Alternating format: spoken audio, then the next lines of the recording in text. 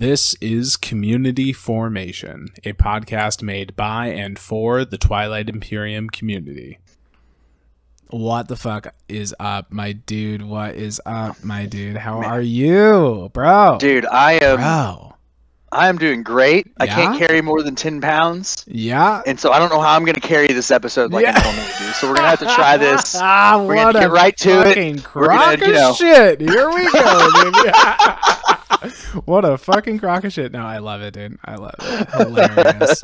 Gotta start it off with a hernia joke for sure. Yeah, dude. I mean, God, it hurt to laugh for so long. It just feels good to let it out. Okay, so that part of the whole thing is over. You can actually bust a gut laughing and not be in pain. Okay, that's cool. Yeah, man. That's honestly cool. Yeah, dude. Yeah. No, it was pretty bad. And like the worst part is, one, this isn't the first time this has been said to me.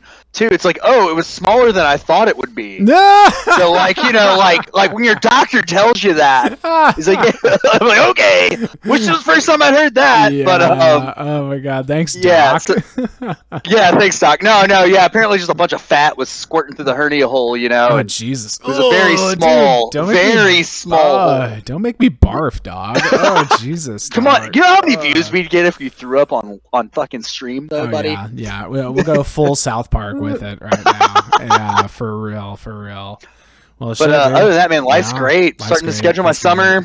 Get the concerts on the books. I spent like $600 on concert tickets, I think. Wow. Well, like bunch of cheap shows, not like you know. Totally.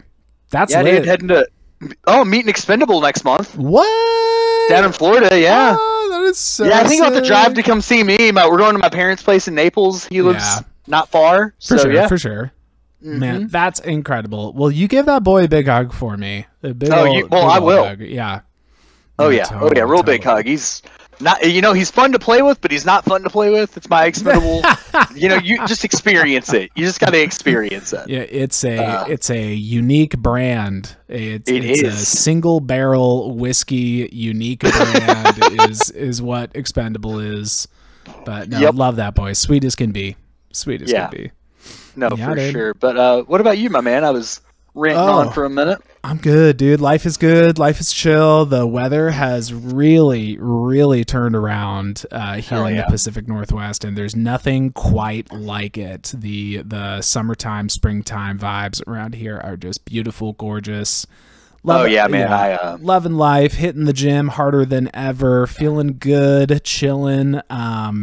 Had a lovely, wonderful time at the Hootenanny. Like I wish we could have made it. Dude, I'm not gonna go on for too long because I could go on for too long about it, but it was just like the most dopest, like unique, like family gathering. Like I think literally like the interview that we do later with Troll. Like I make this comparison where he's talking about the Melbourne tournament, and he said this thing like it was like a family gathering with people that you've never met before, but it's like you feel like they're your family or whatever. Yeah, it was totally like that vibe, man. It was just it was just feeling like feel already so close to these people, but like maybe some of them I've never seen their faces before. Like had to make all these introductions of like, hey, like, are you, I'm me, and we are, but we know each other, but we don't know each other, No,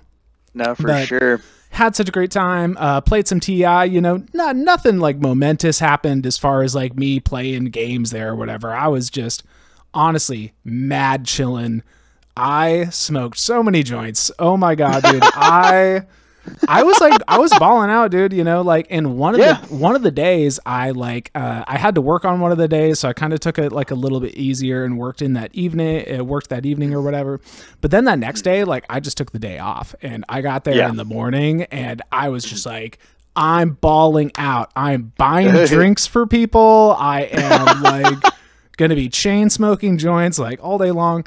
And I don't know, upon reflection, I'm like wondering if I went like a little too hard and maybe like people were not prepared for like how based on how Quantum hard I was going to go. His synopsis of me picking up at the airport at 6 a.m. on that Monday, he's like, Brass, he was drinking Bloody Marys before we were going out disc golfing. Dude, Quantum is literally the loveliest boy. He is Quantum is magical. Just like the most magical, lovely boy. Oh my god, he is incredible. Yeah, and I feel bad to have made him sad, but we'll talk about that in another segment we have here today. Okay, sure. Yeah. Oh wait, no, I know what we're talking about. But yeah, no, just the whole thing was great. You know, I sat on a log with EJ. That's a metaphorical log. I just, you know, I already loved these boys so much. You know what I mean? Yeah. Matt, Hunter, EJ, Sun. But after this whole experience, I just realized like EJ and Sun are my favorites. Like they really are. They're just like, they just feel like they're my fun uncles.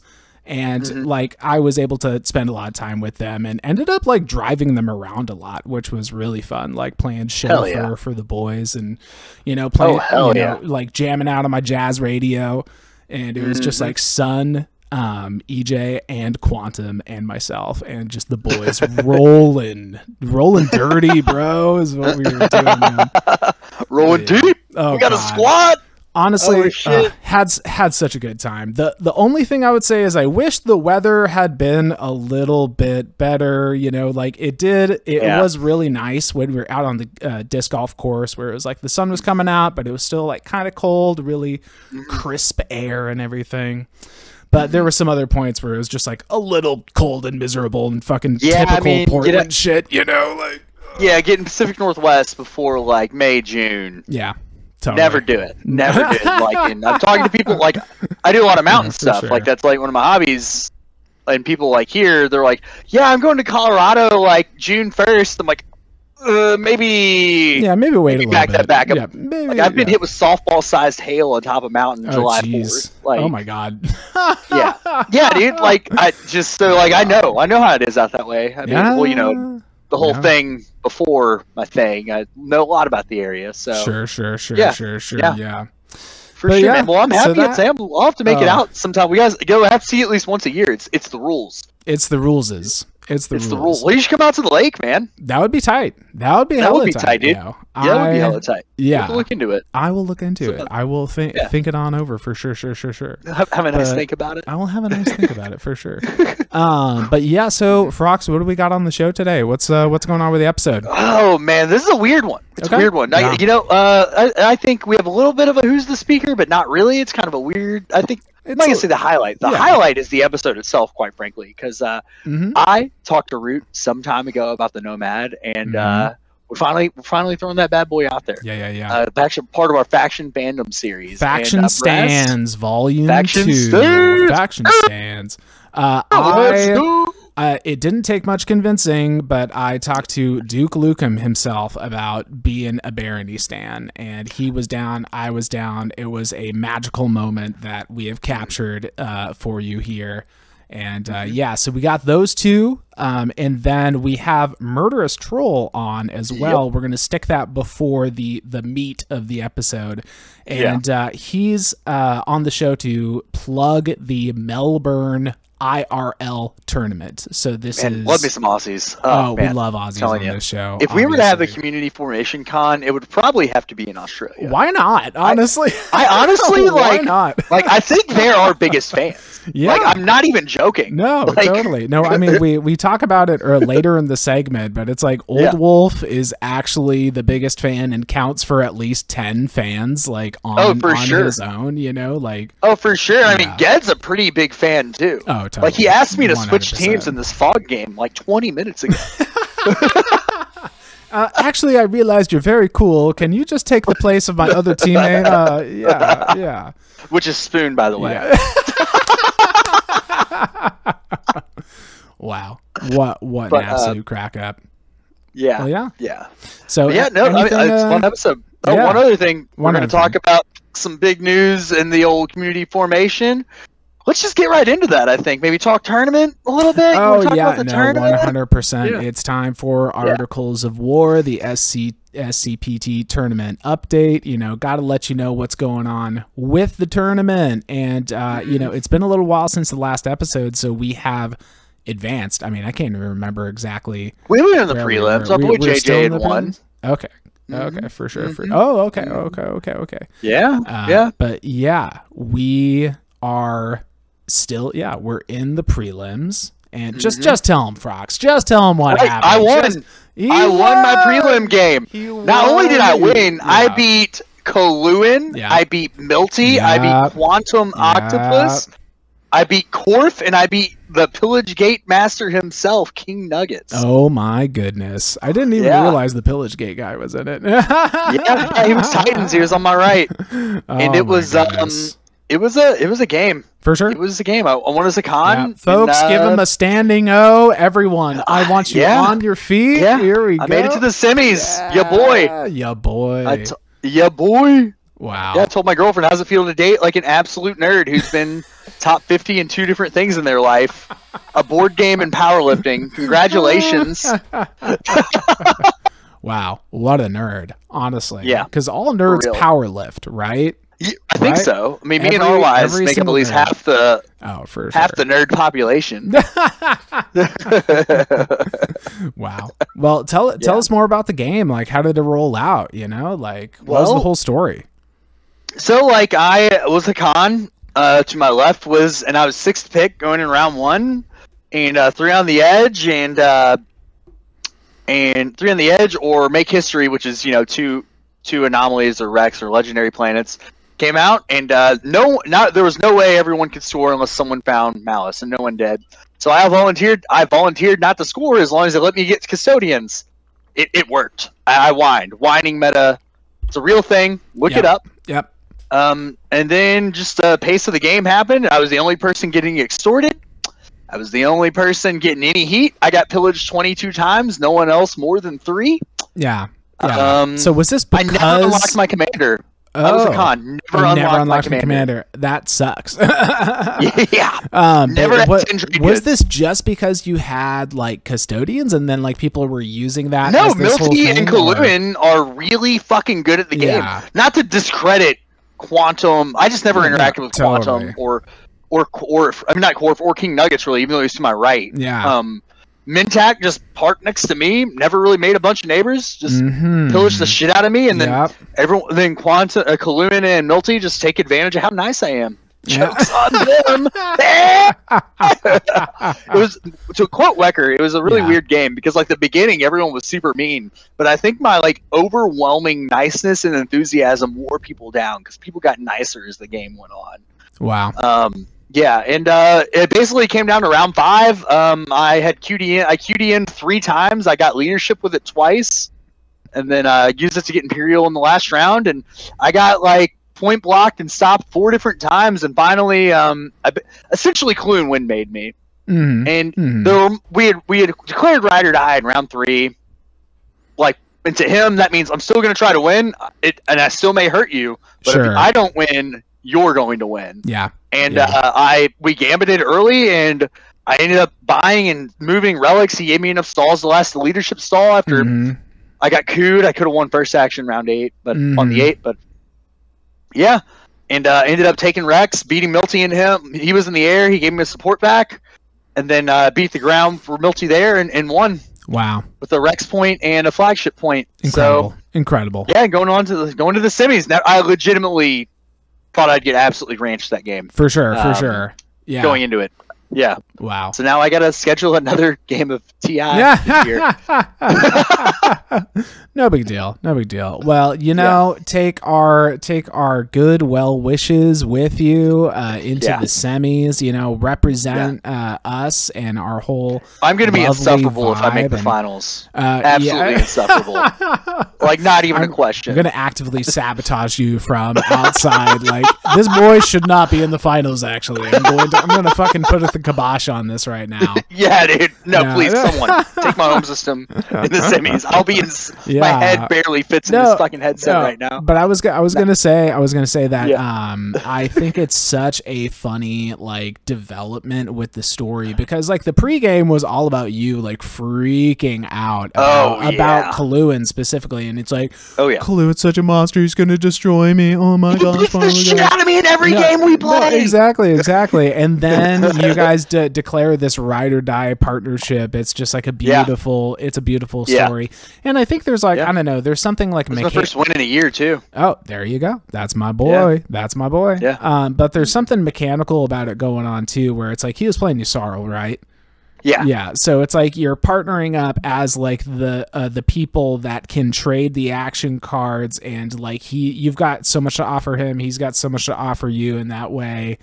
And I mean, I could just see it all going out and all beautifully working, you know?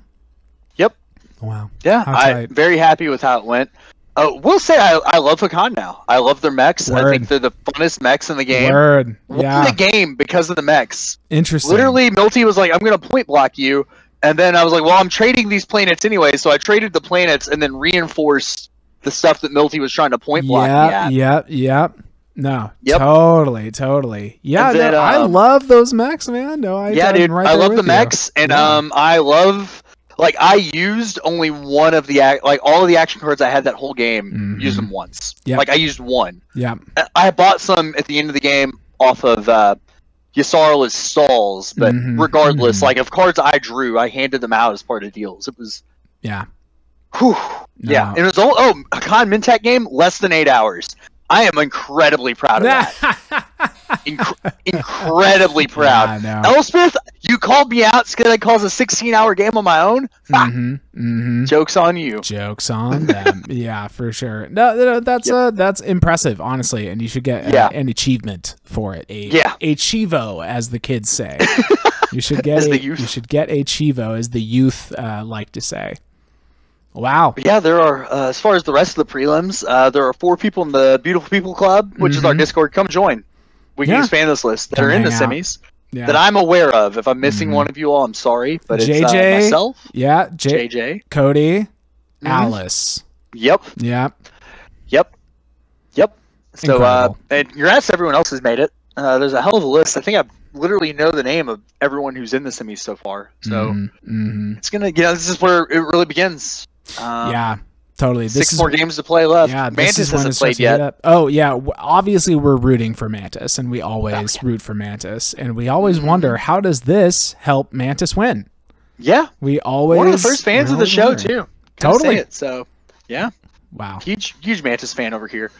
But I think not much else to talk about on the tournament front. What about you, buddy? Not much to say. I mean, I streamed a game, and it was, it's just a bummer. It's like it's so difficult to make this stuff work with my schedule these days. Yeah. So it's like I would love to stream more, but like I've just got... Yeah, and it happened. I'd like to stream more, but like totally. My social life is, not to put it this way, it's just really taken off. And then when he streamed his game, I was recovering from surgery, and I slept like 12 straight hours. For sure. Yeah. And I've got my own thing with like, I work this much and work at these weird hours, and then on my days off, it's like I'm not recovering from surgery or anything, but I need to sleep. Like I slept. Well, I mean, you're working nights, hours, dude. Essentially. No, I am. No, for real. Yeah. So it just throws like my whole like rhythm out of whack, and it makes it really hard to be available at these like typical times that people are streaming. But if him and I have opposite schedules, so it's just you get not the normal 9 to 5 like most of you all do, I'm sure. So yeah. So I don't know. It's like if I can stream another game, that'd be tight. But also, I'm not holding my breath or anything necessarily. Like it'll work out if it works out. But you want to slide in our DMs? We're real good at getting back with people. Real good at it. Yeah. Totally. Yeah. Well, I think we should move it right along. Is what I'm thinking. Yeah. For sure. Yeah. I think we're just mega memeing it up at this point, aren't we? Oh, no. We got to talk about community game.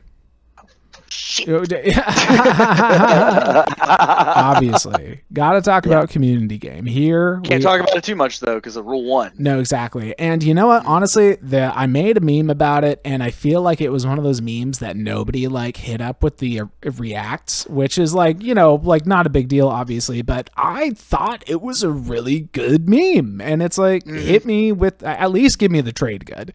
You know what I mean? Like, you don't have to get all creative and find, like, whatever emoji is, like, the right emoji. Just hit me with the simple trade good, and that would make me feel so good about it.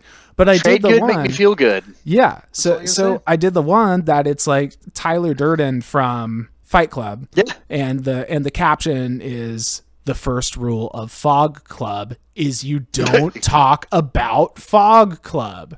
You know? Yeah, so it's so the community game 8 has started. It is in progress. I think it's like solidly in the mid game, like probably barreling straight toward the late game at this point. We're in the last round before the end game. Yeah, essentially. Yeah. So it's really heating up. It is another Fog of War game. If you saw our episode that we did with Fingelfin, so that was another Fog of War game, but that was like kind of like the debut, like, oh, this is the first time that we're trying Fog of War in this format with community game. And he did a vote, and the communities decided that we wanted to do another Fog game, but this time with a larger map. That's a weird map. And I think, are we playing to 14? Is that what happened? Yes. Yeah. No, it's a 14-point game compared to a 10-point game like the last one was. And I feel like it's been like, I mean, it's definitely felt like more kind of like solidified, you know, like more like people have an idea of what's going on. And the map, I gotta say, made by homeboy Expendable. Yes. Yeah. He Expendable's gotten really, really into map making for Fog stuff. Maps. His maps are not known for being good maps, by the way, in the sense of no, they're like brutal. They're like brutal, and they're very strange and whatnot. Yeah. Don't play the faction I'm playing in a Fog game. Yeah. On his maps. Okay. I'll just say it because I think we've seen. I'm Yin, and I had a choice between Yin and Sol, and I had one planet next to home, and there wasn't another system close to my home for 3 tiles. Yep. And I was Yin. I mean, you're talking about something that's not the community game at this moment. I want to make that a clarification for sure. Yeah, but that was an expendable map is what I'm getting at. That tells you the type of map that he builds. No, totally. And he did it to me on this other game that he's GMing where he ended up giving me Speaker. And I was like, oh, okay, that's tight. And then his trade-off for giving me Speaker is like, here's a slice that has like barely any influence. Like so bad where it's like I'm spending Semlore for influence, you know? Like how bad is that, dude? Like nothing greater than 2, and then also it's like nothing that's like solo influence, you know what I mean? It's like also like Saudor where it's like could also be 2 resources. So I'm like making these token buys where I'm just like slitting my wrist like, no, Semlore, no. You're Papa Roaching it. Yeah. Oh my god, dude. It is your last resort. Gnarly, dude. But Community Game 2, no, Community Game 3, Brian and I never spent the Titan's home system as anything but influence. It's too real, yo. No, it's too real, dude.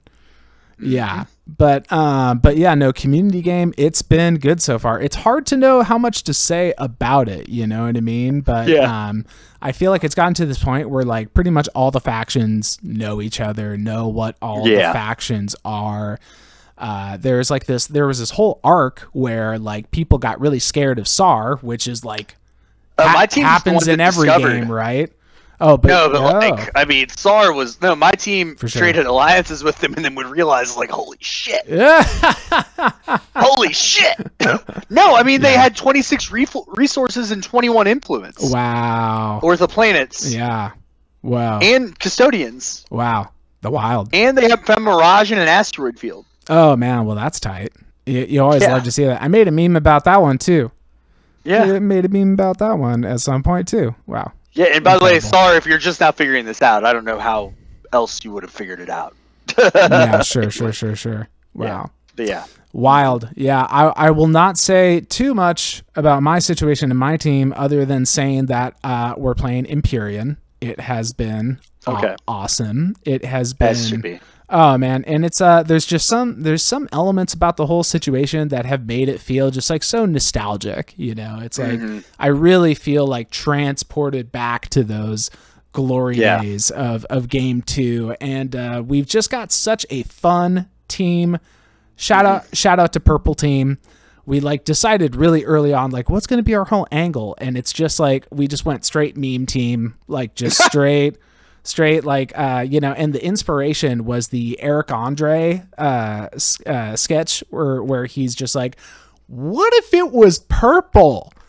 And like we're just like, what can we do? It's almost like when JJ did the Franken thing, and he's just like, I'm going to draft everything green. You know, it was like that vibe where we were like, okay, as far as every decision that we could possibly make, what if we could just make it like more purple? You know, like what if we did this? You know, like yeah.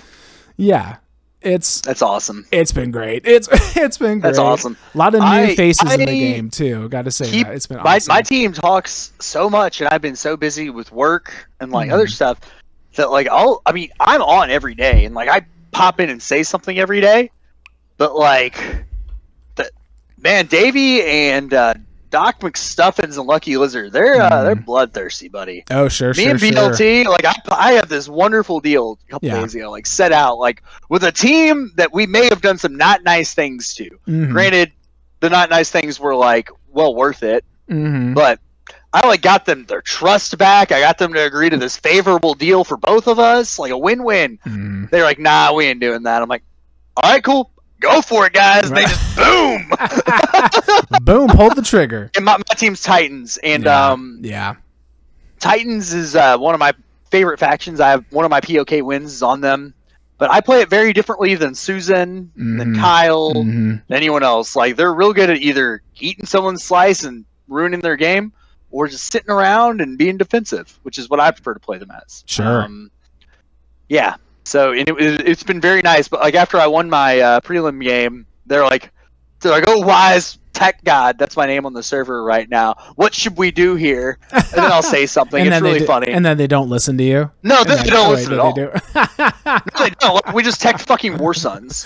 I'm like, okay, all right. Cool. I guess we're doing. I was like, this, I was like, let's set up for 2 and 2. They're like, or what if? Wow. Well, but I was like, it's a third unit upgrade. That's great. I love that. It sounds like they're clowning on you just the right amount. I love it. No, I love it so much, and I really like the team. Shout out to Yellow Team. Yeah, wouldn't have it any other way. For sure. Like Davey, his relationship with SAR is like he goes in there and just talks shit. It's like, I fucking hate you all. And like they remind him that he's like, you're really shit at diplomacy. It's so funny. It's so funny. And I'm like in the middle of this serious negotiation, and then he'll say something, and they'll talk to him like, and I'm like, don't talk shit about my boy Davey. Yeah, no, like, totally. Open the chats. Fawn, open the chats.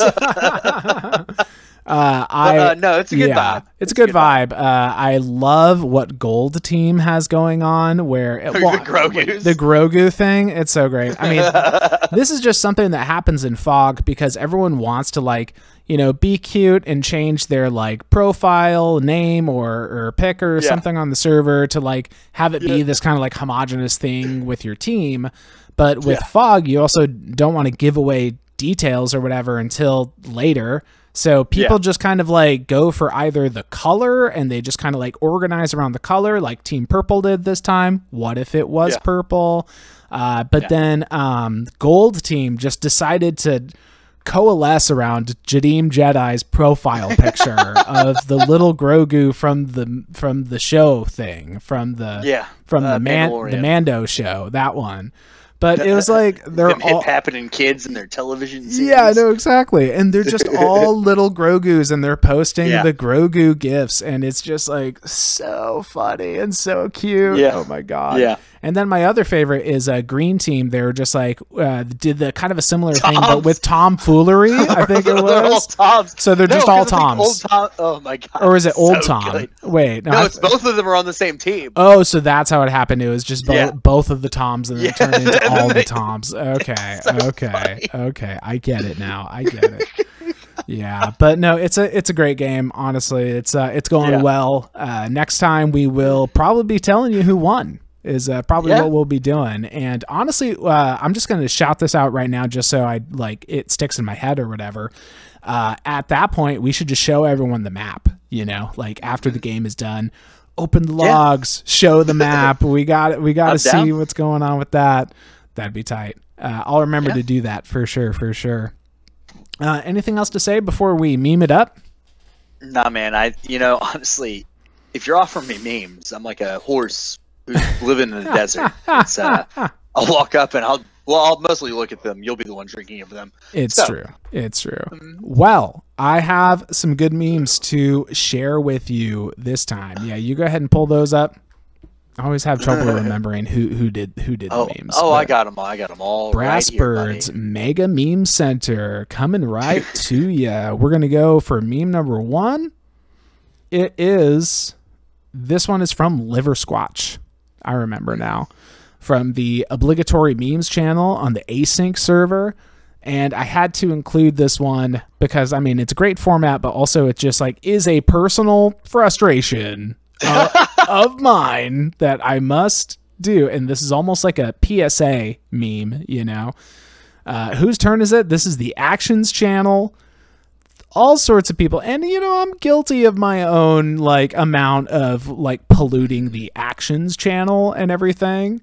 But there's people that just do full-on conversations in the Actions channel, like trying to figure stuff out. And it's like, yo, this is what the Table Talk channel is for.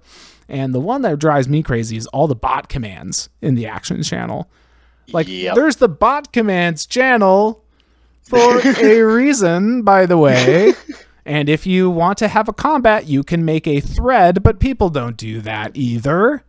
People just roll all their dice in the Actions channel. It clutters the whole thing up. So yeah, I don't know. Had to put this one in for that reason. Yeah, absolutely. Yeah. You got anything to say on the subject, or are you man, guilty? I'm guilty. I am the problem. I am the fucking problem, man. Dude, I live to socialize. Like, it's my entire play style is to suck and socialize. So I can't turn it off. Fair. That's fair. Literally cannot turn it off. Hilarious. Yeah. All right. Taking it on over to meme number 2. This one is from Anonymous on the Anonymemes channel. Yep. And I don't even have a guess of who this is. That's how you know it's a good meme format, because it's like classic. Yeah, pure classic. It's classic. It's simple. It's elegant. It is a story that is so quintessentially Fog. Yep. And you love it. You love it. Yep. It's just the fear of the unknown, right? That's like what, like that other meme that I made where it's like the Fog of War starter pack, like a constant sense of existential dread, you know. You know, it's because there's this shit that goes on. And I actually had this I had this very like dark moment. I mean, not like that dark, but it was just a moment where I felt personally like kind of evil with the tactics that I was doing. And oh man, it's when I recently took Moose's home system in this game. And and I was gonna do this move where it's like, well, I'm just gonna put the whole invasion fleet right next to his home system and make this big show about it and whatever. And then I realized like, oh, but he could see that coming, obviously, because it's right next to his home system. So what I did instead first, and I got into a little combat with Matt in this empty, but it's like I told him that I was coming, and I told him I was going to take Moose's home system, and I just sent the smallest force in there. And just Matt and I like Hollywooded it up. Like I'm causing this big problem for Matt, and I'm being all apologetic. Like I'm just trying to score empties, man. That's all. Like I'm really sorry about this, but is there any way? And we just like put on the show for Moose. And then literally in the asteroid field directly behind that was this massive invasion fleet, like 2 carriers, like 7 fighter 2s, like 1 mech, 5 infantry, like, and I was playing Sardak, by the way. Yeah. And I just like rolled in, and he had like, you know, he had no vision on it. Like he had no idea it was coming. I'm about to do you one better. Oh yeah. Nasty thing I'm about to do. Oh yeah. So we're on that expendable map. We're in the middle. Like it's the biggest map they offer. Like for in async. Oh yeah, no, it's and the new huge game. one. Yeah. Yeah. So I'm in the middle, and 3 Edge comes out, and I'm like, one, I'm playing fucking Yin. Yeah. Okay. By the way, we can't get anywhere. So like, and now we have to go to the Edge. Awesome. So we've unlocked our hero, and we've learned where some edges are. Oh. And then we teched IE. Yeah. And then there's 2 PDS2 factions, so we're wiping out 3 different PDS on the edge. Oh, Infinity and IE building on all of them, all 3 planets, Stroders, and then Strodering to the edge. Stroder. That's incredible. That's incredible. Yeah, dude. I mean, Yin sucks, but that is a really cool thing that you could do with them. Yes. Yeah, we double skipped. Like, we went from Sarween directly up to IE, too. Yeah. Oh, my God. That cracks me up so much. Wow. Yeah, dude. We spent Lazar and I can't remember. Sakalai. Whatever. Anyways. Whichever one it is. Yellow skips, yeah. Wow. Well, we are going to... So they're not going to see it coming. We know all 3 planets are empty with nothing but PDS on them. Well, they're going to see it coming now because you blabbed about it. No, I'm doing it like when we get done airing. Oh, okay. Well, it's my turn to do that. For sure. Mm-hmm. Okay, great. Well, we are going to... Unless you're edited that quick. Yeah. Good on you. Yeah. We are going to go ahead and move on to meme number 3. What do we got? I can't even remember. Oh, yeah. This one's from jadiimjedi. Oh, man. Pat, this is from the community gym from the community game server. And I just had to put this on there. And I'm glad I talked about the Grogu thing to prime the whole situation here. But yeah. Grogu literally only want one thing, and it's fucking disgusting. And... they just want all the tokens. It's that easy. I love it so much. I love that so much. Yeah. Like, I love that format every time. Every time I see it. Yeah, absolutely. No, this meme format is really, really a banger. Absolutely. Mm-hmm. And he comboed it with another one. I almost had difficulty deciding between this and the other one, which was a Pokemon one. And it was like, gotta catch 'em all. Special Mahawk CC2 FS color all. but this one just barely beat it out, and man, it looks like they're having a grand time as the Mahawk. It looks like they're having a great game. They've got all these tokens, and I don't know. I heard that they're having trouble with their secrets, but besides that, it seems like it's a great team having a great time. So yeah, heart goes out to you, Grogu's. Actually, I think any team that JJ's been on has had like a really good time in the community game. That says a lot about him, except for the last game. Well, no, we had a good time. No, we did. I was on that team. We had a good time. I know. I'm just fucking getting it going. We talked about the shit wagon. Yeah. but I know what you're saying. Like, JJ is such a sweetie, and it's easy to have a good time with him. That's what I'll say. That's what I'll say for sure. All right, moving on to meme number 4. This one, I remember. This one's Mobius, right? Mobius 46? Yep. Is that right? Yeah. Yep. A classic memer, has been on here before, I'm sure. It's a straightforward progression with the meme, and then the fucking punchline of the Stroder 2. The Stroder 2 punchline is so good, and it's so like, I don't know, Stroders are just the most memeable thing ever. So it's like, of course the Stroder meme has to make it on here. Yeah. Of course. I mean, I love it, and it's definitely worth the laugh. But I mean, if you were going to actually like do matchups here, I mean, I think the Barony fleet in the middle really destroys the Stroders, right? Those are actually those are actually the counter to fighters those. Probably win.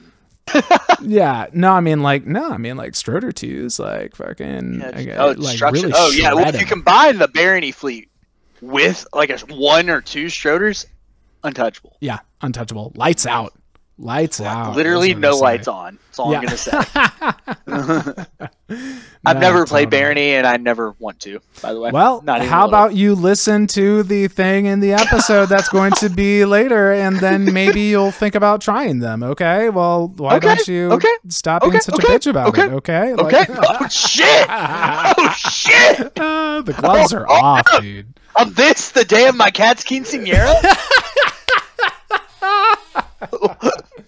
Oh my god, you're fucking killing me, dude. You're killing me. All right, we're gonna keep it moving here. Keep it moving. Meme number 5. Oh yes. Oh yes, you're gonna have to say the name. This one's great. You're gonna have to say the name of the memer for me because I like Coleon. Coleon. That's it. For sure. Yeah. There was a funny caption to this. This one's from Meme City, so it's like you kind of have to caption the meme in Meme City, which I like. You gotta come up with some kind of title or something to like hook somebody into the meme or whatever. But if I remember correctly, I'm like paraphrasing it as like it was like the cover to TI4 Clown Fiesta of the Fiestas or some shit like that. But it's just simple. It's so like high res because it's literally working with this giant high res image. So it's like it's magnificent in its glory. And, and all of the clown faces are so perfectly attached to them. Yep. No, that's the real. So we'll watch his career with great interest. That's all I'm gonna say. That's all I'm gonna say about it. I always love putting a new memer into the mix here, and this one is just incredible, just magnificent. 100%. For real, no cap. I honestly like want to put this as the background to my computer, like just as like the desktop wallpaper or something. Like maybe you do, you know? Think about it. Oh, it's so good. It's so good. Wow. All right. Well, we're not done. We have a bonus meme. We do have a bonus meme. And so this one is going to take a little explaining, I think, and the image so the image is like I had to put this one in cuz I couldn't find where the original was. But it gives you just a bit of context if you can read the text here. It all came from this original post, and I had to do this for Phil Roy because he is so stoked about this like meme, like underground meme that's happening, but it's all got to do with the beans. It's like bean memes, and he's just obsessed with the bean memes right now, and I'm like here for it. But you have to like, it's almost like you have to go back and read his original thing where it's like, he was talking about like his thought process with this game design and like how he's trying to like design this one thing. And then he's essentially, the joke is that he's like thinking about it in such a granular level of detail that it's going down to like these basic market forces of like, this faction is trying to sell beans to the other faction or something like that. Like he was just like trying to make that point of like, I'm thinking about things on this level where we're talking about the price of beans is what we're talking about on this one planet. And then it just sprung from there. And then Antcat jumps on the bandwagon. Yep. Pax Magnifica, Legumin Gloriosum. You love to see it. So yeah. So just had to put this out there, just like had to put a pin in it and say like, hey, there's bean memes, by the way, if you did not know. There are. And also it's a running gag in my relationship because I have like 10 cans of fucking beans in my only food in my house is like 10 cans of beans. There you go. That's it. Yeah, I'm also bean guy. I'm also guilty of having several cans of beans in the pantry for sure. Because I just forget I own beans and I keep buying them. And there's also that famous Donald Trump thing with beans. DM me for it. I can't talk about it on air. That's fair. That's fair. But yeah, Ixthian beans coming to you at a grocery store near you soon enough. Look out for the Ixthian beans. You love to see it. Love to see it. Oh, wow, man. So solid. Yes, solid offerings. That has been another Brassbird's Mega Meme Center. Thank you so much for joining us. It was lovely. It was wonderful. Yes. Frox, what do you say we take it on over to hang with our homeboy, MurderousTroll? Hello, past me. Yeah. Sounds like a wonderful time. It was. You know how we love our Aussies on this show, and we're just going to, that's all we're going to do right now is we're just going to hang with one of our Aussies is what we're going to do. All right, everybody, we're here. Welcome, welcome. It is a very special, very fun time. We are joined by our friend from Down Under. Wouldn't you know it? We are joined by MurderousTroll. The one. The only. Hey, what's up, Troll? Good. Yeah, everything's good. Good. Excellent, excellent. We got Troll here on the podcast to mostly plug the Melbourne tournament that is just right around the corner, but we're going to talk about other stuff as well. You know how we love our Aussies on this show. Literally, we're huge in Australia. If we had a tour, it'd probably be there. Yeah. Honestly. Yeah, more downloads there than in my home state. So that, that makes me feel great. Yeah, we're going to have Old Wolf in the audience with just like a sign that's like, I love you guys. Like, that's our biggest fan right there. By the way, Tim, he is our biggest fan. I'm like totally. 98% sure. Yeah. Yeah, you could probably run a sideshow into New Zealand at the same time. Visit Big Al while you're there. Oh, why not? 1000%. Oh, why not? We got like 4. Oh, anyways, I'll go to this when we're not on air. I'm gonna play. I just gotta say, because we mentioned Big Al, I'm really excited. I'm going to play in Big Al's birthday game. That is shit! It's a TI Junkies game. Oh, man. Yeah, so I'm on that whole train now. I'm hanging out with those fools, and heck yeah, man. Yeah. I'm gonna play Argent. You met them at the Hootenanny, right? Yeah, no, totally. It was awesome. Hootenanny was so sick, honestly, and they're lovely people, and I can't wait for Al to win his birthday game. Going to happen, guaranteed. That'd be the present to him, is let him play Winnu and be in like the best slice and have speaker. Oh no, he's gonna be Titans. He's gonna be fine. He's literally going to be fine. Yeah, he'll get there on his own steam, Oh, that's right. But Troll, sorry for our... Oh, he's so good at it. It's unreal. I'll have you know, I win-slayed him in my one game with him. So, haha. There we go. Anyways, Troll, do you want to tell us a bit about like the... Well, actually, before we go to the tournament, tell us a little about yourself. So you're obviously in Australia. Whereabouts are you at? So Melbourne. So in Victoria, down in Melbourne. So I probably started playing TI at TI4. So that was probably like 2016, 2017. Love it. Probably played a couple of games, and then for my birthday, my mates bought me TI4. Oh, shit. You have some awesome mates. What the fuck? Yeah. That's a great gift. Yeah. It was a great gift.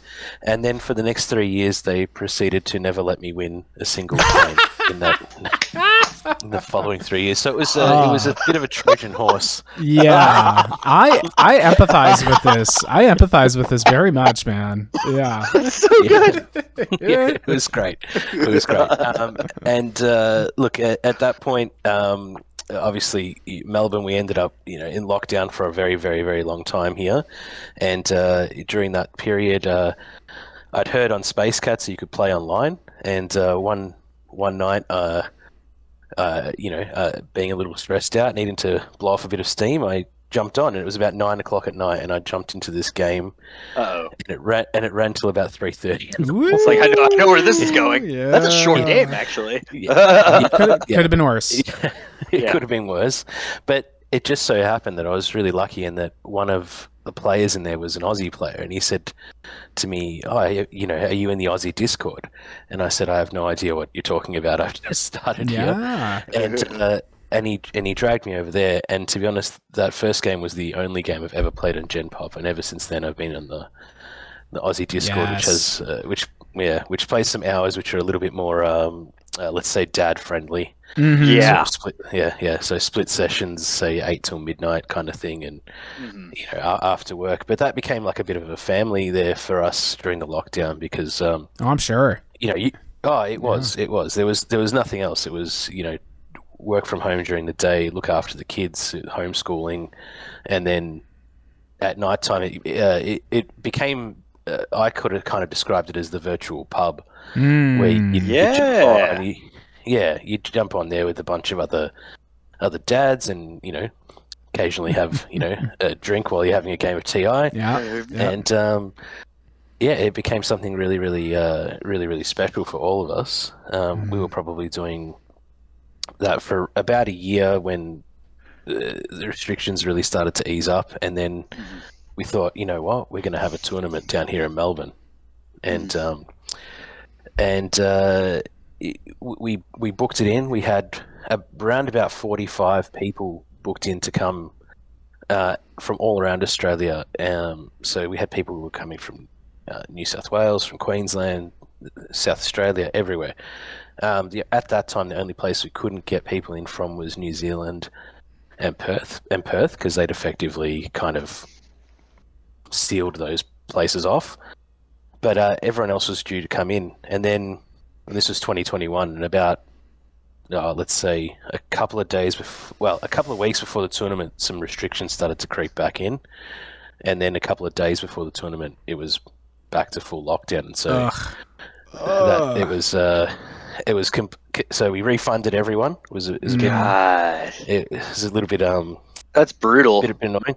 It was, but I mean, look, in the context of everything that happened that year, cancelling a tournament was not the worst thing that could have happened. Sure, yeah, totally. But anyway, so we kept playing online. We kept going to the pub every night, as we did, and a year later, we were out, and things were looking good. And we put the tournament. We said we're going to have another go at this, and we booked it in. And this time we actually got Tabletop Games in Burwood, which is a big suburban game shop to host us, and they were really, really great. And we actually had 45 people come for that tournament in 2022. So we had people like Big Al flew in from New Zealand. We had people from Perth, because Perth was open again, and we had it was just absolutely wild. It was like think of it like, like a family reunion after not having seen everyone. Totally. Except that you had never seen anyone. But these guys had all been the people who were supporting you and keeping you in good spirits over the last 12 or 18 months, and they were all there. So it was it was a really, really big deal. So that's and lots of new faces as well. Lots of people quite a few people who'd only played a handful of games with friends. It just became like this really friendly environment. So, and then from that, we had, quarterly game days that we had. We probably get between 20 and 30 people come every 3 months for game days. And this year we put it back on again. We said we're going to do it again, and at the moment we're up to about 38 tickets sold with just a little over 3 weeks to go.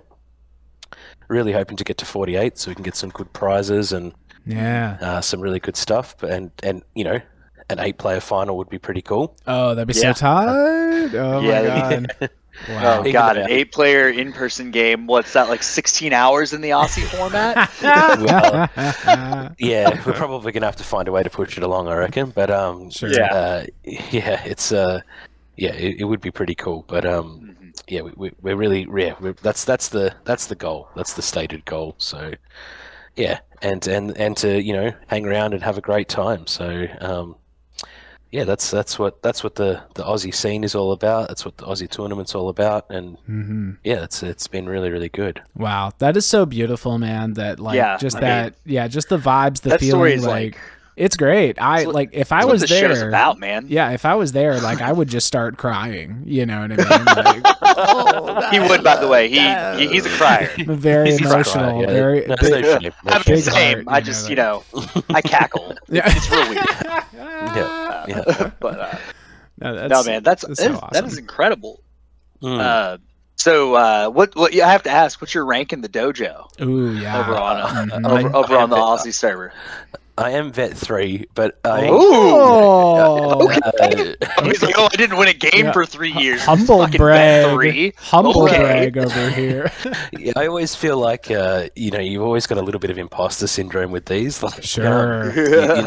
You're never 100% certain that you're deserving of that. But look, I mean, I have beat some pretty good players. I have won games against Big Al. I've won games against Sun Tzu.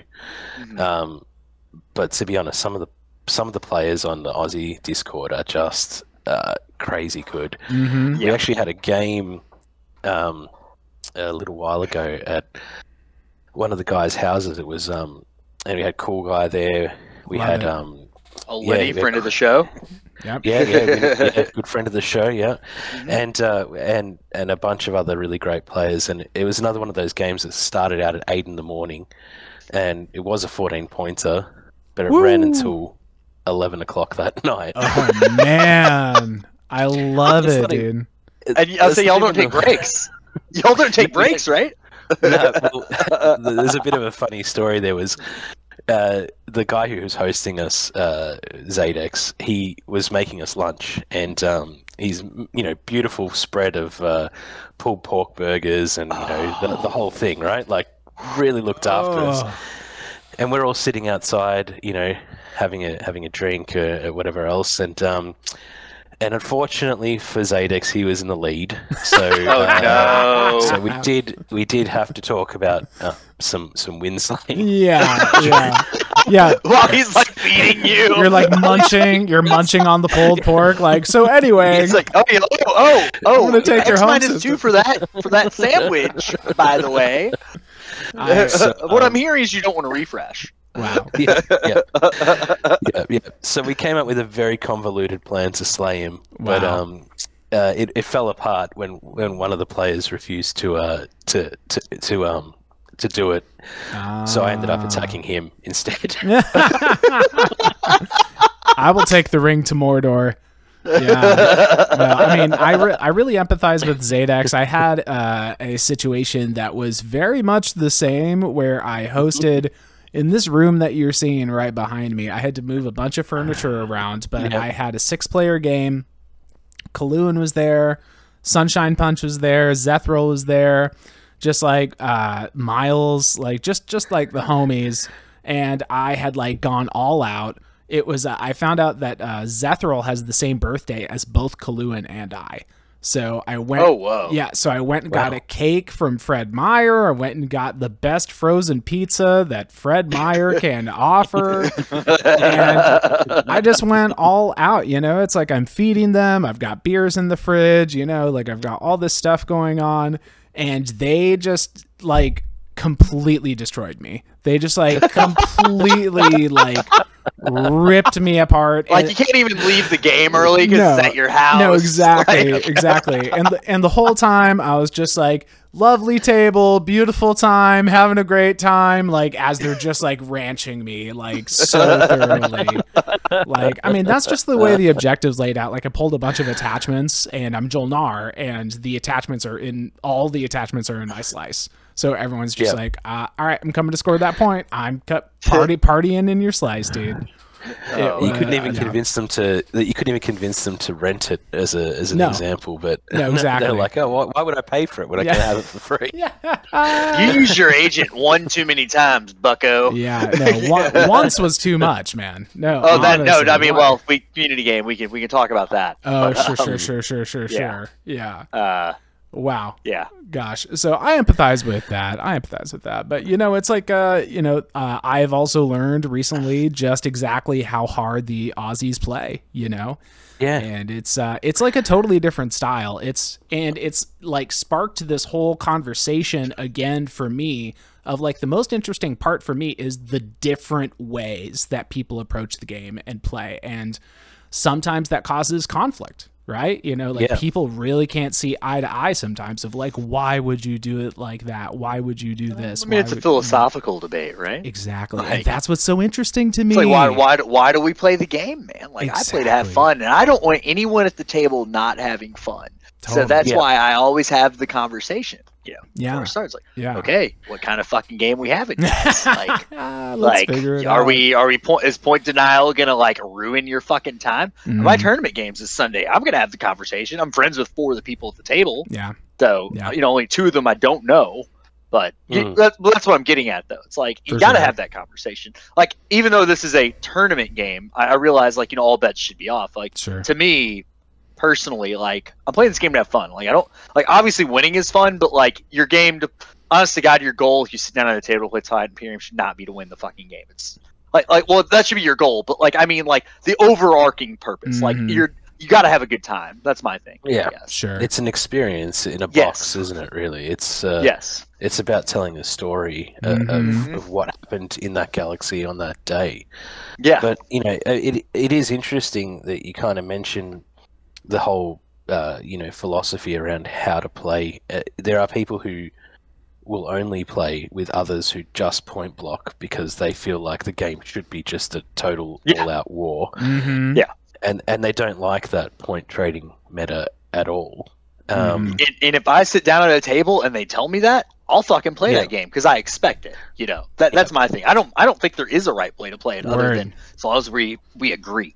Yeah. On how we're playing this. Yeah. Yeah. Troll, what is your take on it and everything, like the Aussie play style? Like where do you fit into it personally? For me, I'm not the most aggressive player. I know that you know, that story just then sounds like I am. We have one story about you on record, and honestly, I'm a little worried about what you're saying now. Yeah, but realistically, I probably sit on the more pacifist end of the scale. I don't mind some point trading. I don't mind knocking a player down when they're ahead, but you know, I find it a little bit the extortion meta I find difficult.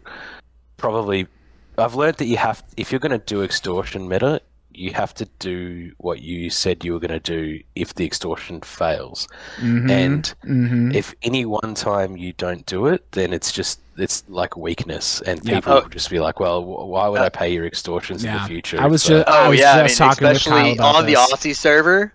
Like everyone's gonna know, like you don't back your word up. Like it's a tight knit community. Like same with like SCPT stuff for sure.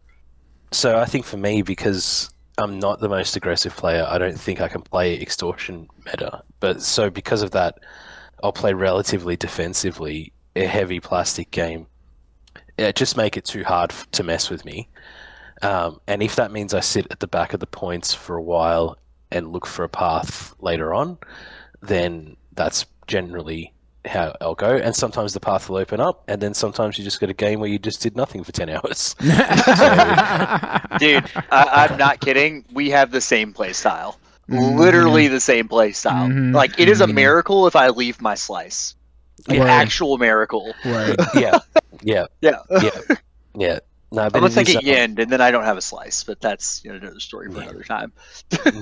Absolutely. No, it is. The Aussie meta is pretty tough, but it's also pretty jovial and friendly, and there's a lot of the Aussie style of always hanging shit on your friends and all that kind of stuff. So it's a good community, good place to be around. So. But you do have to find the right people to play with. I know that I played an async game recently where I was Nomad, and there was an Arborec player who was actually it was Zadex again. Do you just not like him? Like, it's fun to say you don't like him. No, I love him. I love him. He's great. But, he was out of it. He was out for the count. He was well behind in points, well behind in everything. And I was doing okay. Like, I was probably winning, or maybe I was in the mix, right? And he just said, "You know what? I'm just going to take out like half, like the planet in front of your home system, and I'm just going to hold it because I'm Arborec, and that's what I do." And he goes, "And I'm hoping that by dragging you down, that might encourage you to fight the other leaders." and he goes, "And maybe I still don't win, but it gives me the possibility of a path." And I was really furious about it for and it's async, so the salt just oh my god, it never lifts. Like, you have to live with that move for the next 4 weeks. And I was really salty about it.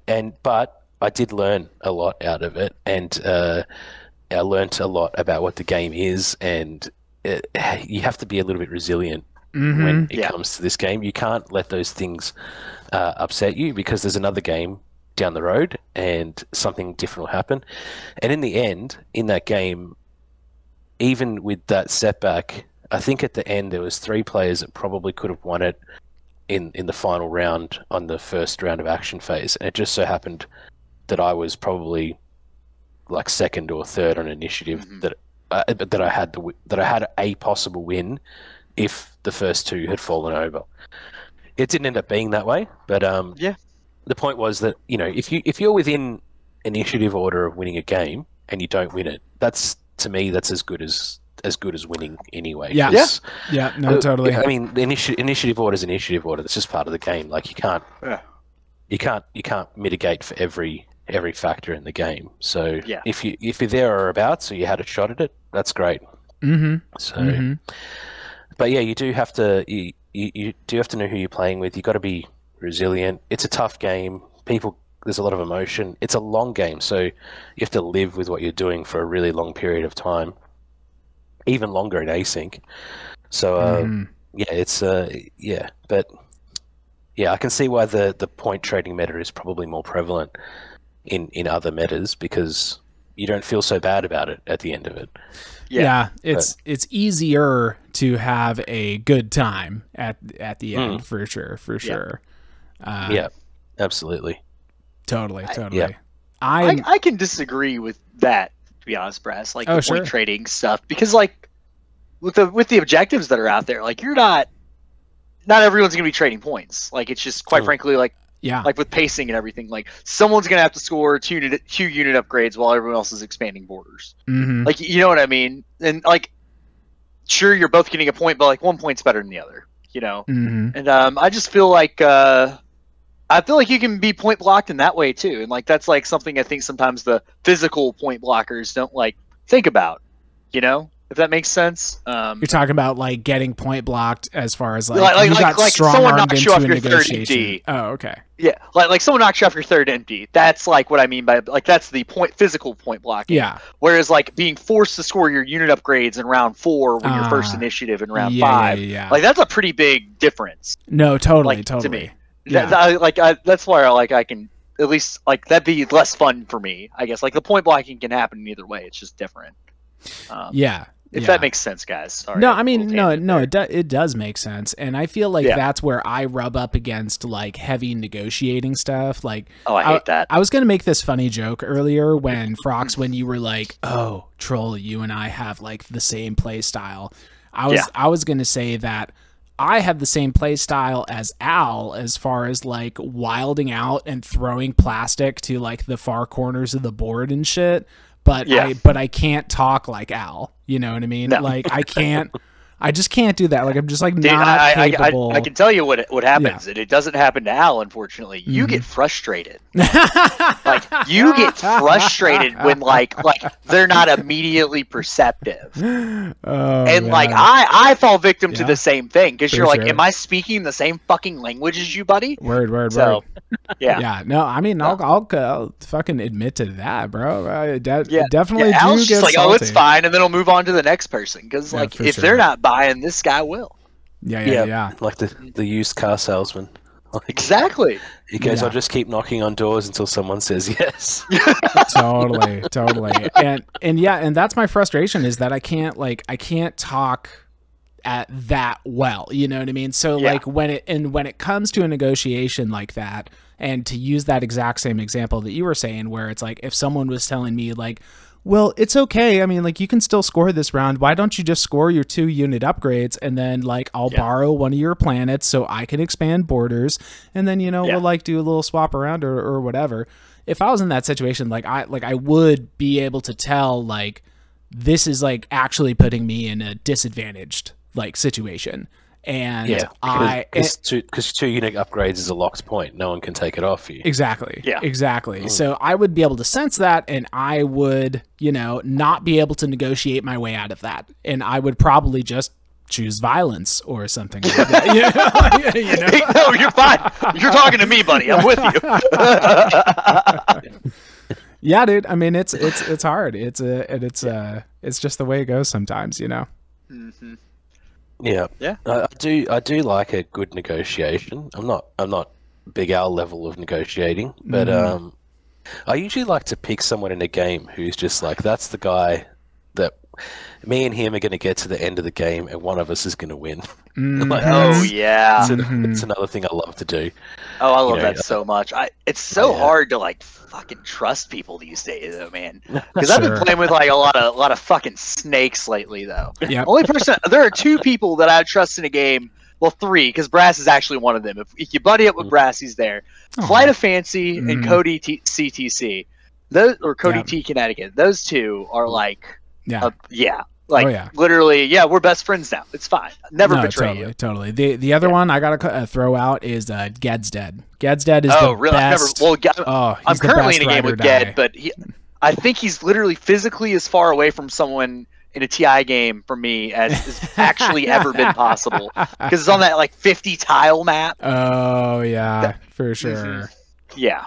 So there's no way. Yeah. There's no way to actually support each other. Oh, I don't even know. I haven't seen him yet, and we're in round 4. Oh, for sure. Oh, it's a fog game. Yeah. Okay. That's an entirely different thing. It's like I feel like ride or die partnerships are much harder to accomplish in the fog. Yeah. Like. Oh, for sure. Yeah. Don't even get me started on it, bro. But sorry to get us on a tangent there, friends. I'm pretty good at that. But not at all. I think in the Space Cats tournament, I played the first game. What do they call it? The prelims, qualifiers, qualifiers. Yeah, qualifiers. Yep. Yeah, so qualifiers, and I was in a game with CoolGuy because it's impossible to get times to work for Aussies in that tournament, and he was Hakan and I was Jolnar. And it was just we were just doing the catfish. Catfish. Brass, you casted that game. I streamed your game. I did. I did too. Yeah, I did. Yeah, no, I remember now. I think we were getting accused of coercion. There was no coercion. It was just very convenient. No, it was just catfishing is catfishing. I was going to say that. Like, it's like you can call it what it is or whatever, but it's just catfishing. You know, and collusion. Just like, that's what you wanted. Collusion for sure. I mean, like if someone like calls it out like that, then it's like obviously that's what it is, because like that's what catfishing is. You know, in this context, it is catfishing. I can't give you. I don't know why it's so fucking funny. Okay. Sorry. Yeah, it's you know, and sure enough, in that game, it was like, all right, CoolGuy, I'm gonna buddy up with him. We're gonna catfish. One of us is gonna win, and sure enough, he did win. So, but yeah, I reckon that's a cool play style as well. But very frustrating for everyone else at the table. But usually, what happens is it just becomes a 2v2v2, and then at some point somebody breaks ranks and wins. So, but that can be fun too, because going back to what you were saying earlier, that is a cool story to tell. You know, it's the story of these 3 alliances that, you know, fought this battle out, and then at some point someone wrested the throne to take out the victory at the end. So I love your storytelling angle about like what you're sitting down at a table of TI to do. Yeah. Like the more I'm thinking about it, I really like that. Yeah.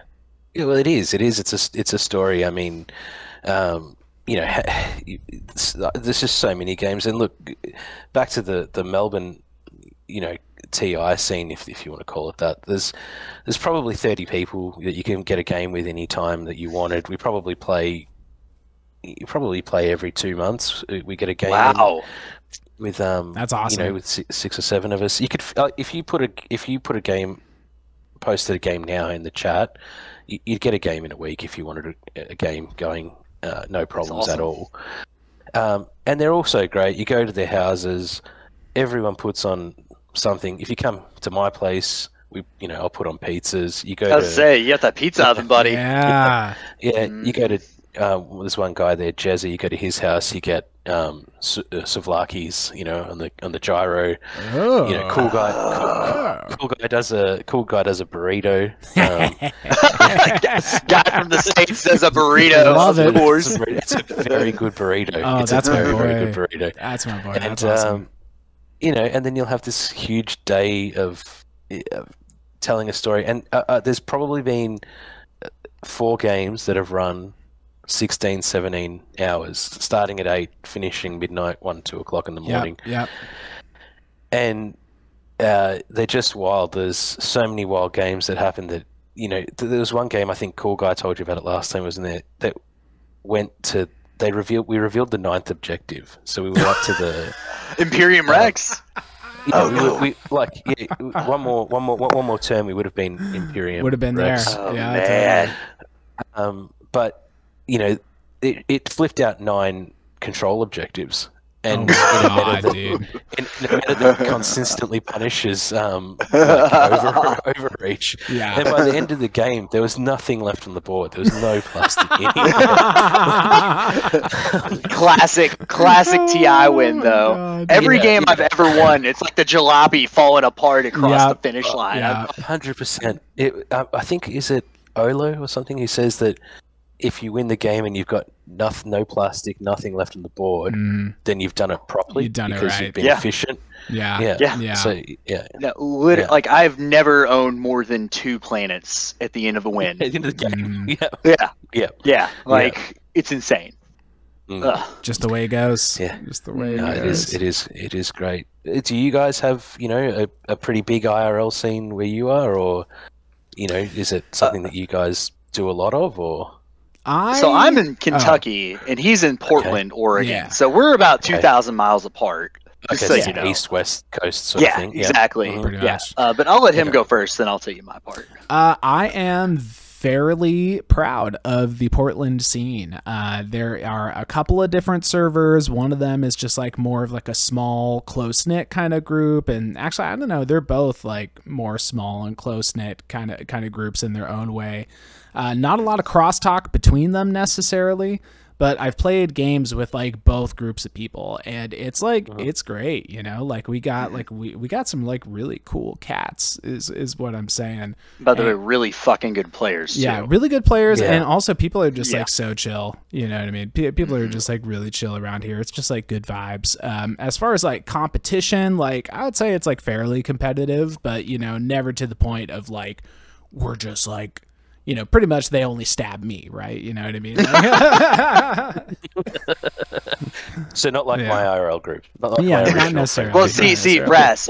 He never mentioned them trying to kill him at his house because he has his own pizza oven that he hand-built and injured himself building. Yeah, for sure. So, like, you got to put that blood and sweat into the food you're making. You can't have that Fred Meyer shit. Yeah, you can't just do Fred Meyer, for sure. But, yeah, I would say, like, I wish we could get more games going on, and I know that they like some of the groups, they do have more regular like every other week kind of things going on. It's more about like me like and my work schedule makes it really tough to be able to jump in on stuff like that. But I want to do more IRL TI. I have learned recently that IRL TI is my favorite, and that's what I want to make more time for. Nothing quite like a day with the boys or friends, if females are there, but I have yet to play a game of TI like in person with a female. Actually, now I think about it. But anyways, this is a lot about the hobby in general. But Bress, you finished up? Sorry, I'm good. Where I talk a lot. So I mostly play with my fraternity brothers actually from college. Okay, yep. Like I have 3 different buddies who own a copy of the game, and there's probably 15 or 20 of us. We have a yearly game that always happens, and then about once every 3 months we'll have a get together for a 6 or 8 player game. It's slowed down since we've kind of Frosthaven came out, and then we played a lot of Arkham Horror in person, to be completely honest. So that TI's kind of taken the back burner, and like honestly, I was kicking their ass a lot, so they don't like playing as much. There he goes, humble bragging again. Pretty much. Well, dude, it's just because because I know every fucking action card. Like like compared to them, I'm like a savant. Sure. You know what I mean? Sure. Yeah. Like I hedge and I listen to Brian too much. Yep. But so that like that kind of take a backseat, so they don't like want to play with me. I didn't get invited to the last game, so that felt pretty good actually, to be completely honest. Like it really did. I was like, and they even told me like, dude, it's not that we just. I was like, I understand. I won by accident last time. I was like, I just want to fill my tech board out. Like, I'm not joking. I'm not trying to like brag, but like that's how it happened. Because like you don't feel like if you're not scoring points, like you don't want them to think you're not taking them seriously. But I told them like in the 4th round, I'm like, I'm just trying to fill my tech board out. They didn't believe me. Yeah. But anyways, we have a pretty robust group, and it's a good time, and it's a fun scene. They're a bunch of fucking assholes, though, man. I have yet to get a support swap. I make about 3 trade deals a game where they're all walking to the other room, hitting the blunt, and hanging out and talking about something. I don't know what. I'm just over here like, hey guys, I ordered the pizza for us. You can Venmo me if you want. Wow. What a riot. I have to jump in here and say that I'm going to be getting ready to go to work here in just a second, but I want to turn it back on over to Troll and just say, like, can you tell us a little more about, like, your scene, anything you're excited about in particular for the tourney, or just any closing thoughts that you have in general? And also how they can sign up for it. Let them know that for sure. Mm-hmm. Absolutely. So look, the easiest way to get into the tournament, just join the Aussie Discord. I don't know if you guys can put a link in your in your notes or Absolutely. whatever. Join the Aussie Discord. Just once you're in there, just ask for the link to the tournament. It's going to be 20th and 21st of May. First day's qualifying game, second day's final, and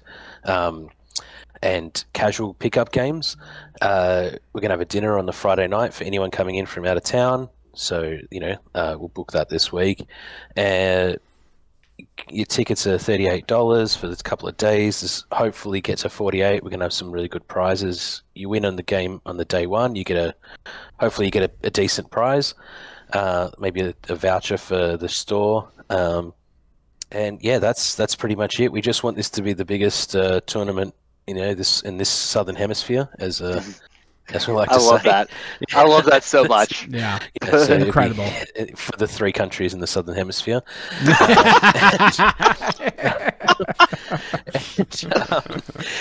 So we want it to be a big day. We want, if you're new, feel free to jump in. We just want as many people to be part of this community as we can. If you're in Australia, join CoolGuy's Discord, get in there. We've got our league coming up very shortly, starting on the 30th of May. So that's another thing you can jump in on. And there's a lot more academy games going on, so, definitely jump in. There's always something going on in the Aussie Discord. So, yeah. Yeah. Awesome. And thank you guys very much for having me on and giving me an opportunity to plug the tournament. Of course. Oh, hell yeah, man. It was such a pleasure. Love to have you back, man. Well, it's a really good time. Anytime. Love the Aussies. Oh my god. Fucking love the Aussies, dude. Like, literally have not met one I do not like. No, exactly. A lot. Like, not even just a little bit. No, that's my vibe. Like, every time I meet one, it's just like, you're cool as fuck. How did you get this way? What the fuck? Want to come over? Can I come over? Yeah. A lot of things, but I've never been called cool, so yay. Well, you're like more than a little cool, my dude. We should grab a beer if I'm ever out that way. Yeah, so. take me with you. We'll sure to put the pizza oven on for when you come over. Yes. Yes. SDF to Melbourne. Yes. SDF. PDX to Melbourne. Yeah. No, for sure. I had thoughts, and this was like months and months ago when you guys were initially talking about, like, we're going to do the Melbourne tourney again. Like, I just had this thought of, like, I should go. Like, honestly, like, I should go. Like what's stopping me? And then I got this job and all. $1,000. Yeah, no, exactly. Well, the thing is like, $2,000 in flights sucks. Not going to deny that, but I doubt I'll have to pay for a hotel room. Hey. For real. So who's really winning here? Yeah, that's true. Hell yeah. Well, yeah, cool, man. It has been an absolute pleasure. Thank you so much for being with us, MurderousTroll. And thank you. Yes. Melbourne tournament. Melbourne tournament. 21st and 22nd. 20th and 21st. 20th and 21st. 21st. Yeah. All right, of May. Check it out. Right. Join the CoolGuy Discord. Link in the comments. You have a great one, man. Take care, man. Thank you guys. Have a good one. Hey, Root. How's it going, everybody? Root is here to talk Nomad, to quote our good friend Stads. Root apparently has quite the foam finger and everything for this guy, but how you doing today, Root? Frox, I'm doing great. Happy to be here. Oh, man, really appreciate you being on. But before we kind of hop into everything that we're here to talk about, like, do you want to tell me a little about yourself? Like, where you're from, what you do for a living, or really anything, even just a fun story. Yeah, sure. I can break down the basics. I'm from all over. I currently live in Madison, Wisconsin. Oh, nice. Jazz Hands lives up that way. Yeah, there are actually quite a few folks from the wider community that live here. Oh, that's really cool. Or at least in the area. Mm-hmm. So yeah, I enjoy Madison a lot, but I've lived all over the place. I've lived in most regions of the U.S., with I think the exception of the Northeast. I haven't really lived in the Northeast. But that's like the one spot I haven't visited myself. Yeah. Yeah, that's pretty cool. So I've kind of lived all over, which is cool. I am currently an instructor for an online coding boot camp. That is my vocation. Teacher, and it's mostly fun. Being a teacher, even when it comes to programming, is not always fun. It can be stressful and all that jazz. But totally get that. It's like, why is this is simple? Why aren't you getting it? I'm just kidding. But that's seriously, sometimes. No, that's how I feel at work too. I get that. Yeah, I got to rein that in sometimes. But man, I frequently feel that. No, that's like my biggest weakness. I always tell my coworkers, it's like, I could probably teach a master's course. I could not teach young kids basics, like, ever. Yeah, no, I'm very lucky to be able to teach adults and people who mostly act like adults rather than kids or teens or anything like that. There was a time at which I wanted to, or at least considered being like a high school history teacher or something like that. But I don't think I could handle high school kids. Oh my God. I don't have the patience for that. No, for sure. High school kids have to be second worst behind middle school kids. Like I think back to middle school and I'm just like, oh my God. But high school is not too far behind, I feel. Yeah. The high school kids are just a little bit older. So when you're in high school, you're old enough to understand you're being a jerk. When you're in middle school, you're just a jerk. And you just start to smell bad and like everything else. It's even worse. Yeah, no, absolutely. Man, that's pretty freaking cool, actually. But how did you get involved in like the community, like the Discord stuff and streaming and everything like that? Yeah. So that happened long ago in the early days of SCPT. I had joined the big TTS Discord server back when it was still quite small, and played like a few games there and stuff like that, and started meeting people like Patience, right? Like Magi, people who were in Mantis, people who were there at the very, very beginning. And I remember Matt and Hunter did an episode, or were like doing some research about doing an episode about Tabletop Simulator for the first time, because they hadn't really touched it too much at that point, and they were kind of uncertain about whether or not playing online using this tool was going to be a good idea, and whether or not things like I remember a big topic of conversation back then was whether whispers, or the whisper functionality, was whether that was like a good thing or a bad thing or whatever, whether it slowed games down or things like that. And I remember I made like this huge post about it on Reddit, on like the Reddit thread for the episode or whatever.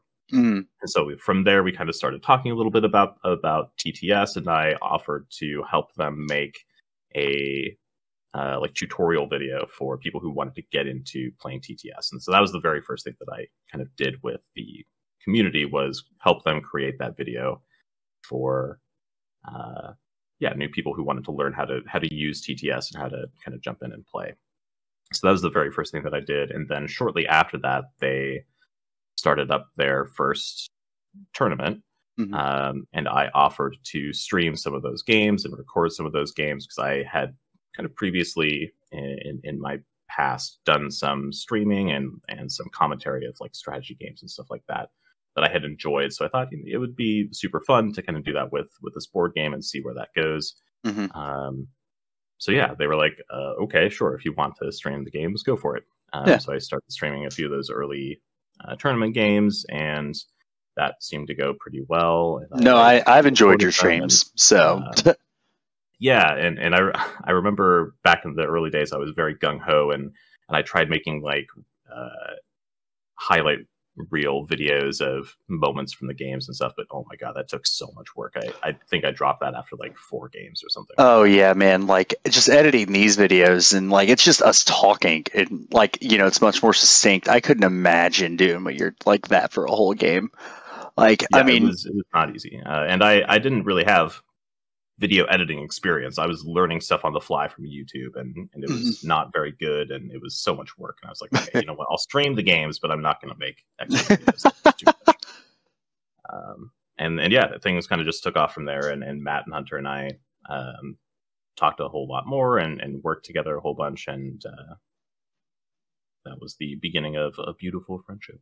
Hey man, that's actually incredible. It's really fun doing this project because like I've talked to a number of people already, and all of them have their own different kind of ways they ended up in this silly experience, and here we are talking about, well, one singular faction in a game. But for me, it's more about like letting people get to know people, really, and that's kind of the whole vibe we go for on the show. And I guess we should kind of jump into that. Like, what really drew you to the Nomad? Why do you like the Nomad so much?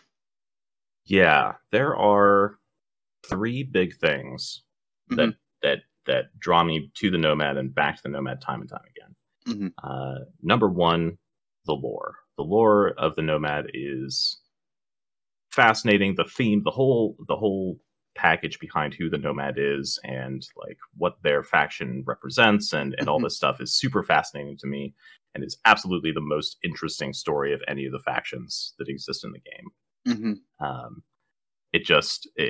I don't know, like I don't necessarily even have a particular affinity for like time travel or anything. It just, for some reason, the Nomad just super clicks with as the sort of character, the sort of faction that I want to play, right? The sort of behind the scenes kind of manipulating things, knowing things that they're not supposed to know, influencing people and factions and places kind of behind the scenes. I love that stuff, right? That absolutely just checks a lot of boxes for me. So right off the bat, before we even talk about how the faction plays or anything, the Nomad is just immediately something that I enjoy interacting with the game as. Just playing as the Nomad is super fun for me. Yeah. And after playing the game so many times, after playing so many hours of Twilight Imperium, having a faction that I can really enjoy getting into playing is super important. Because it very quickly became easy for me to get bored playing Twilight Imperium. So that was a huge breath of fresh air when they came out. So that's the first thing. That's really important. Number 2, the mechanics of how the Nomad work, the things that they can do, their abilities, all of their leaders, all of the stuff, mesh so perfectly with the lore and theme of the character. It's amazing. I love the design of the faction. I love all of the abilities and how well they represent the lore and theme of the faction itself, right? Having the multiple leaders, the multiple agents who represent like the few individuals that the Nomad trusts and brought back from the future or whatever with them as his companions or their companions, right? Having those people be the leaders makes so much sense. Like that's so cool that's how that worked out. The cavalry promissory note being their flagship that appears in a random place across the galaxy where they're not supposed to be because of time travel shenanigans or whatever, right? That's just awesome. Yeah. Their future sight ability, right? Being able to invest in, just the right thing in the market so that because they can predict the outcome of, how an agenda is going to go. So of course they can profit off of that. Yeah. It all makes so much sense with the background of this faction. And I love that. So there's that. And then on top of all of that, the third thing that's great is that as cool as all of the abilities are, they're also really good. Like when you get down to brass tacks, the faction, beyond just being fun to play and having a cool lore and abilities that mesh with that lore and stuff, the abilities are just generally good, right? Yeah. They're, a 2-carrier faction. One of them is a flagship, which is just awesome. Starting with a blue tech, great. A single home planet with 4 resources and 4 influence, amazing, right? 4 commodities, incredible. Their whole set of leaders, with like one exception, very strong, right? Just a super, super powerful, like well-rounded mechanical kit for the Nomad. So all of that combines to be a faction that is super, super enjoyable for me to play, even when I'm losing, which sort of, it's pretty common. Well, I mean, you gotta think like you're winning 160 your TI games, right? Like that's like the average at best. Yeah. Yeah. So being able to play a faction that I can really enjoy playing, even when I'm doing it like atrociously, is super important, because I can stay engaged with the game and I can continue to enjoy the game Whereas with other factions, it's super easy to kind of just zone out and tune out when I'm, you know, too far behind. I'm like, okay, well, I can.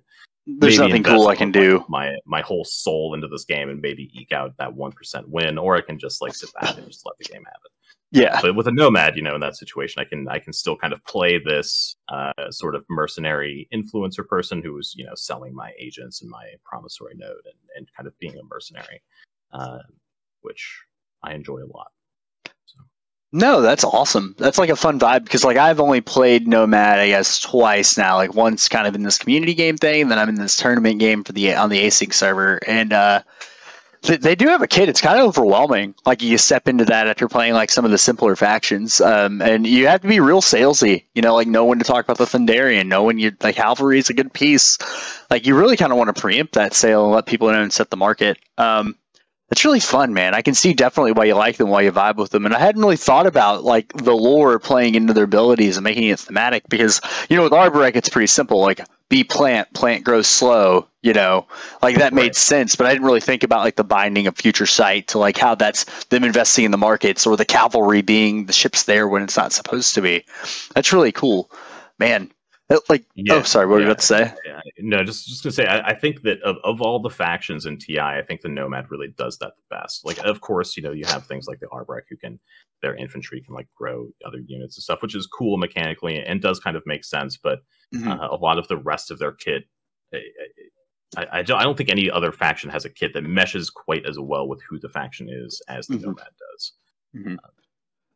No, I can definitely follow through with that, and I can definitely feel that. Like maybe if I sat down and we had a longer debate, but I think you're hitting the nail on the head with what you had just said. And I guess like my next point I was seeing if you could make for me would be what's like a good tip? Like what's like a hot tip for Nomad? Like is it about finding value where you can? Is it about always like knowing when to do, or is just stuff has to come with experience with them? Like you have to have a feel for the game of TI and the Nomad to know when to sell stuff. Like what do you think's going on?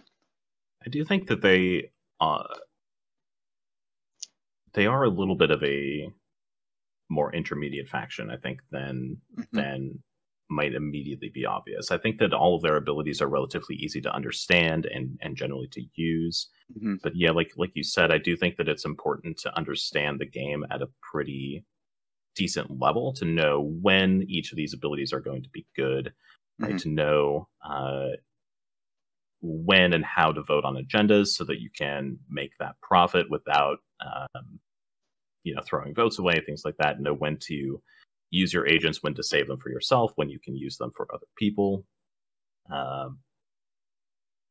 when and how to trade that promissory note, right? Like trading promissory notes is a little bit of a science, and figuring out how to get decent value out of the cavalry is definitely a little bit tricky because it's not like one of those promissory notes that gets sold a lot, right? Like research agreement or military support or the new cybernetic enhancements, right? Those are things that get sold at least once a round, right? Just all the time. Yeah. And that's not quite something that happens with the cavalry, despite the fact that the cavalry is maybe the strongest promissory note in the game, right? Yeah. Having a flagship just show up in combat out of the blue is incredibly strong. But it doesn't get sold a whole lot because it's hard to sell that card, right? It's really difficult to actually find the right time and the right place to sell that and get decent value for it. No, for sure. And people, like I've held on to it for a whole game when someone sold it to me. You know, so you're getting that one sell for $1 and you're like, it's so not like figuring out how to navigate that situation where like you don't really want to give it to someone where they can just hold on to it all the time, but you also want to make sure that you actually find places to sell it. And you know, part of that is that combat is kind of rare, right? You know, a lot of the meta for a long time in TI has been, I think mostly rightly so, that combat is something that should be a last resort, and as a consequence, abilities and things like the cavalry that have to do specifically with combat don't get used as often as other things like the research agreement.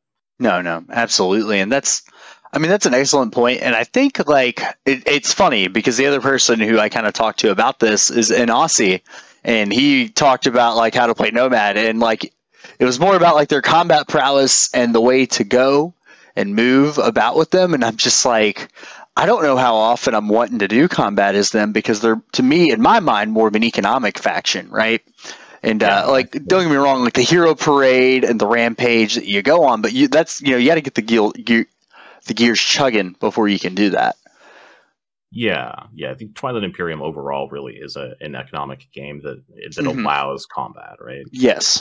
So Nomad absolutely is a faction that wants to be able to set up to engage in cool combats and stuff, and be in a position where if they need to use their hero to, you know, go on a conquest halfway across the galaxy, they want to be able to do that. But in order to do that, you have to have a good economic base. Right? You have to have been getting value out of Artuno and getting good trades with your 4 commodities and stuff like that, so you can have a nice economic base from which to launch that, you know, series of attacks and stuff like that.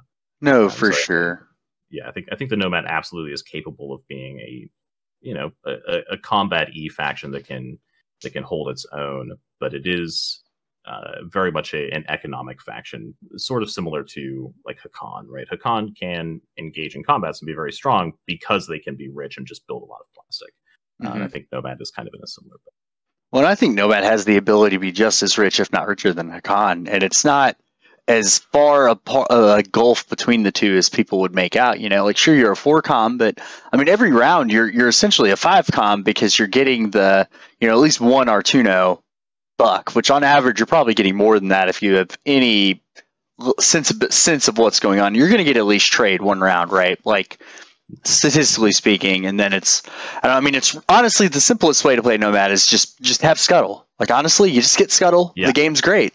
Yeah, and that's going to be my hot tip, is research neuromotivators. And I know that there are lots of people out there who don't like researching that tech, or don't like action cards in general, or relying on action cards. I know Stads in particular is not a fan of neuromotivators, but when I play Nomad, I go for neuromotivators, maybe even before Gravity Drive. Like, I want to be drawing as many action cards as possible, because I want to maximize my chance of drawing one of the several action cards that can generate trade goods and give me insane value on Artuno, right? I absolutely want to dig for that. Bit of a gambler then.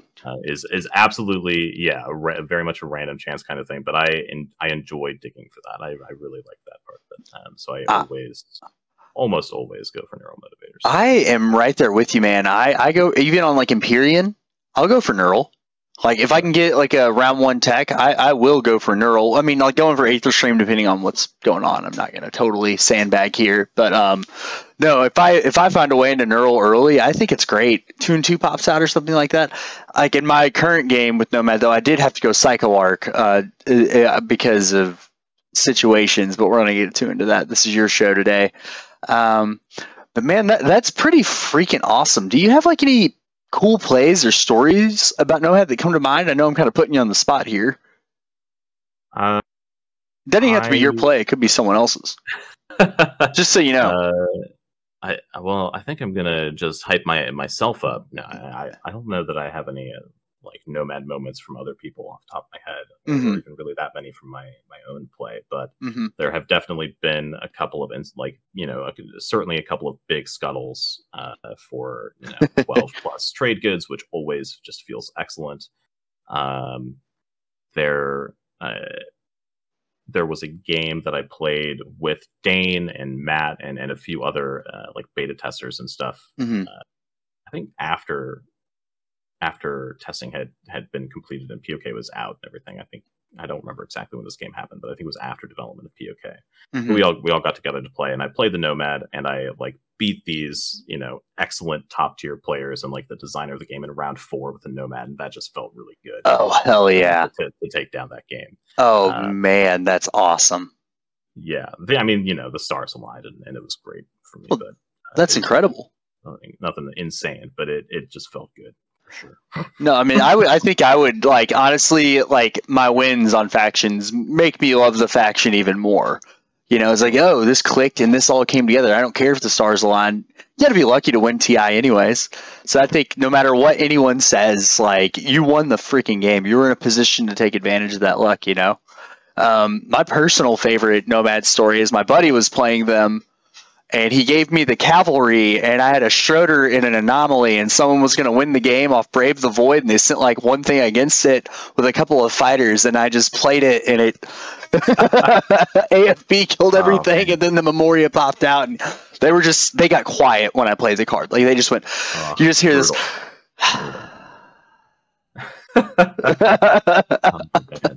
I do remember there was one other game where I had an almost incredible run with the hero. Mm-hmm. The stage 2 objective that came out was controlling 11 non-home planets. Oh man! I managed to like save up enough units and enough tokens and everything, and I stalled everybody out. It was just me at the end, and I was cruising along through the galaxy, just picking up planet after planet. And I got to the last planet, and it was like a damaged mech against 1 or 2 infantry or something, and I lost on that last planet. It was so close to being like an epic dream win with the Nomad hero. Dude, if you had won that, the adulation you would have felt would have been. I mean, it's so memorable because that's awesome. Like it almost wins a win in my book a lot of the time because it's like you planned and you had that plan there. Yeah, it was a great run. It was a great one. It was tragic when it didn't quite work out, but it was super fun. Mm-hmm. And that's the thing with the Nomad for me is that like even when I fall short, even when I'm not doing well in a game, being able to playing the Nomad is just so much fun that I don't care that much, which I honestly just can't say for really any of the other factions. With like maybe Mentak being like second. Oh my God! Don't get me started on Mentak. They are pretty close to my favorite faction. NRA is right there for me, but it kind of sounds like the big appeal to Nomad to you is like you feel like you can make a lot of big brain plays with them, and I think that that's great. Like how many factions really have that flexibility though? You know, I really can't think of any that do something as unique as the flagship parade. Ak El Sylvan, I think. I may be butchering the enunciation. I'm from Kentucky for Christ's sakes, but yeah. Yeah, none of us know how any of this is supposed to be pronounced. It's all in Dane's head somewhere. Well, good luck, right? Yeah. But Root, man, I really appreciate your time. Do you have any things you want to say? Anyone you want to shout out before we have our little send off here? I'd like to thank my mother and the Academy. No, I don't know. I'm really. I have no idea what this podcast is that you guys are doing, but I'm very excited about it. And just hearing about the multiple new kind of community projects that have been happening over the last year or two have been super cool and exciting, like the new tournaments and the async stuff and all the development that's gone into that, and other new community projects like this. This podcast series that you're doing is awesome. Mm-hmm. And I love to see that. And one of the things, like when I first started and got into this community, there was none of this. Mm-hmm. All there was the beginnings of the SCPT podcast, and that was it. So to have that kind of have ballooned into a bunch of other awesome projects and communities and sub-communities and things like that has been super, super excellent to watch over the years. So I'm very happy to see all of the new content and people getting involved in creating content around TI. Awesome. No, that's absolutely incredible. Well, Root, thank you for your time. It's a Sunday morning. I know you have like other things to do with your life, and I appreciate you, man. And I hope you have a great rest of your day. Thanks, Frox. You as well. All right, ladies and gentlemen, welcome. I am here with the one, the only tournament champion, cute boy with a cute accent, and more importantly, noted Barony stan, DukeLukeM. He's here, everyone. What's up, my dog? Hey, I'm here to give some love to Barony, because they get a lot of hate these days, so, It's true. Yes. We are here. It's another edition of our series that we like to call Faction Stands. Faction Stands is fun because, you got the different standums, you got the different camps that all represent the different factions, and people get pretty serious about it. And it's really cool to dive in to these specific ones. So let's just get right into it. Yeah. Luke, tell me, where did the love affair start with you? So I'm going to start just by putting a fairly large disclaimer on this whole thing. I'm talking purely, I like the Barony mechanics. Barony, as like a lore faction, they suck. They're bad. But so if you're in for the lore, Barony maybe not the faction to get behind, but mechanically, I love them. And where it started is I played them in the semi-finals game of the tournament and won. I was like, oh, this faction's pretty neat. Mm-hmm. And then I realized that, I like Barony. And then that was back in base game. POK happened. They didn't get much love. I'm sure we'll go into that in quite some depth later. But the community felt pretty down on Barony. So I was, I stepped up. I was like, I'm going to be the one who's going to defend Barony. And I will become the Barony man, as it were. Yeah. Yeah, I mean they need someone. I'm telling you that's going to be like a total refrain throughout this whole thing, is that we're just going to keep saying like no one really stands up for them, and they need someone, Yeah, they've got cool things they can do. They've got more mathematical certainty than other factions in combat, and that is one thing I like about Barony. Oh, you see, that's an interesting way to put it. I don't think I would have put it in exactly that in those terms, but I mean that makes sense. That absolutely makes sense. Yeah. Yeah, like in the late game as Barony, when you've got your 2 mechs on a planet, you're going to win that combat sometimes just based off pure numbers, and that's nice. Totally. Yeah. Yeah, that's dope. Where it started with me, I mean, I've heard you talk about them just so much, and I didn't really have a lot of experience with them necessarily. And then I had an IRL game that I played over at Queso's place, actually, his apartment over downtown.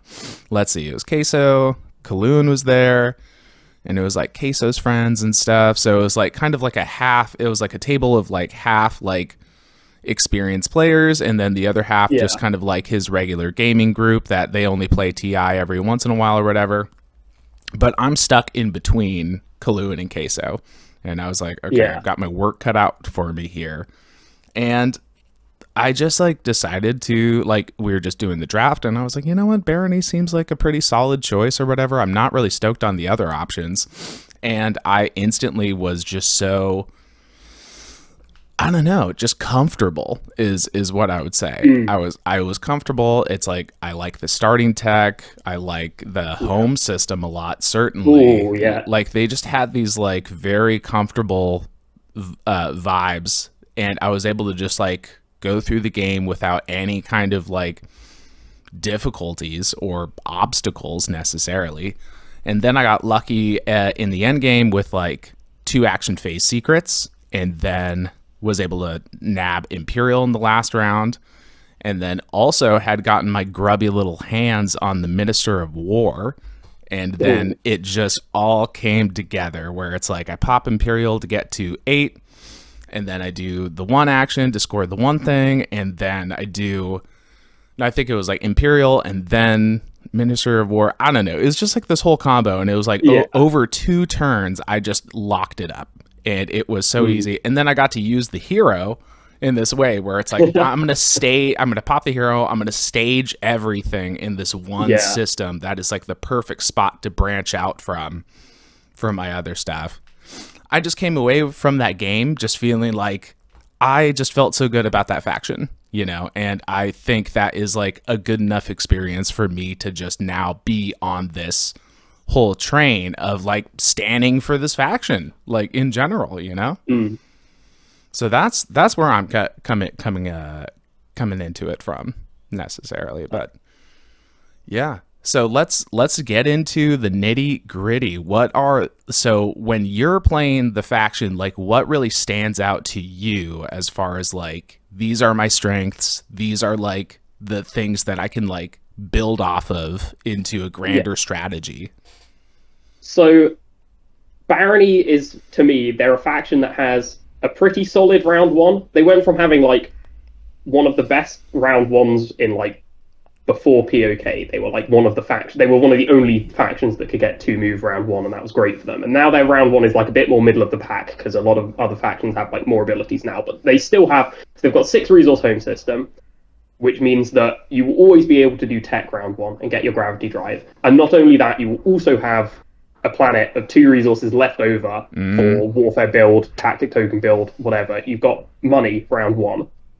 And you also start with effectively 5 tokens in fleet supply, which means that you're never going to have the weird issue of sometimes when warfare pops like super early, you can't build like 3 non-fighter ships off your warfare build or something, right? Because you've still got like a carrier or a dreader or a destroyer chilling in home. So it means that you have to send stuff out super quickly. But Barony will always be able to, and you actively want to on round 1, build 5 ships at home to just unlock your commander. Exactly. And that's something I'll always push for, is that the easiest time to unlock your commander is round 1, because you have enough resources to always do warfare, and you can always try and keep that starting destroyer just at home until your warfare build.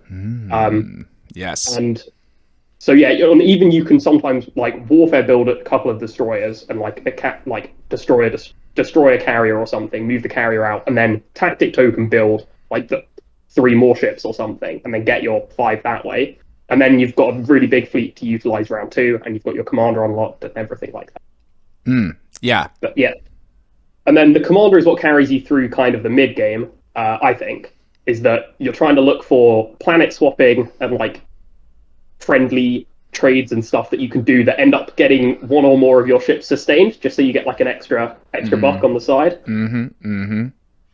And then that's also really when you're looking for your like red text to come in. So you're looking definitely to get your real superpower, your late game combo of NES, non-Euclidean shielding, and uranium armor, and then what's going to be closing you out games. Oh, totally. I wanted to bring up the point with Armada, like the fact that you have these extra fleet supply tokens that are just like floating and non-existing. I mean, I feel like it's such an underrated ability, and where it really comes in for me is I feel like their round 2 is way more solid. Like because there's so many factions where it's like, I'm going to go hard on this round 1. I'm going to have like this whole explosive, like going to do this, that, and the other thing. But then I've like already ran out of gas. I have like no tokens in round 2. And then I feel like that's where the game gets really made or broken for some factions, is like if they can actually keep up the momentum in round 2.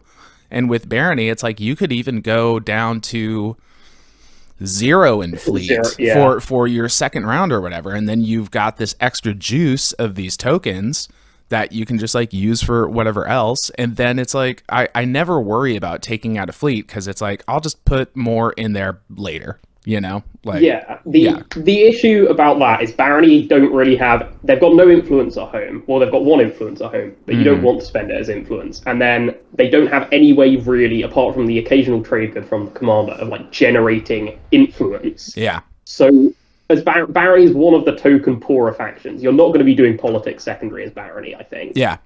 No. So you do have to be a little bit careful, but agreed that in round 2, you can definitely go down to like 3. I'd say just leave like 1 token in fleet and have 3 fleet supply. And that should be fine. Unless, like, actually this is another common thing, just thinking of it. If you've unlocked your commander round 1 and you've got 5 ships in your home system, you don't want to take out a fleet. But you can like take 1 out and then lose like 1 destroyer, and that might be worth doing. So I think I've done that quite a lot. Yeah. But you don't want to lose all your ships. Totally. No, for sure. But I feel like Armada is just underrated in that way. It's like a very subtle ability, and it, I don't know, it just works out. Here's the other point that I wanted to make coming into this whole thing, is that I realized that I like Barony for the same reasons that I like playing Soul, you know? They are a straightforward kind of faction. You know what you're going to get. And more importantly, it's like what they're good at are these fundamental bread and butter aspects of TI. When you're playing Soul, you're like, may as well just be playing vanilla TI, but it's like I'm better at those fundamentals than any other faction. And Barony is the same kind of way, but it's like they just focus on different aspects of that. So like, for example, like the idea of having these support ships around you, you can fit more cruisers and destroyers into your kit than other people, and you just don't even have to think about like, oh, can I even like support all these? It's like, yeah, you can. And I just like, I don't know, I just really like him for that reason. Yeah, I think that's a pretty cool comparison, because to me, Sol is like the Carrier's infantry faction, and then Barony is like the Dread's mechs faction. So they're kind of like, they're both very just basic. They've got solid abilities that will always be useful, but for the different like styles of units, like fleet compositions. Oh yeah, totally. I wanted to get into, so you had mentioned like this is when your red techs really start to do work for you. I don't really get to research those too much. I don't know, I played Barony in a different way, where it's I actually lean more toward like Carrier 2, Destroyer 2, Fighter Swarm kind of thing. But if I do dip into red techs, I feel like rather than getting like the combo of both NES and Duranium, like I feel like I would be happy just to have NES.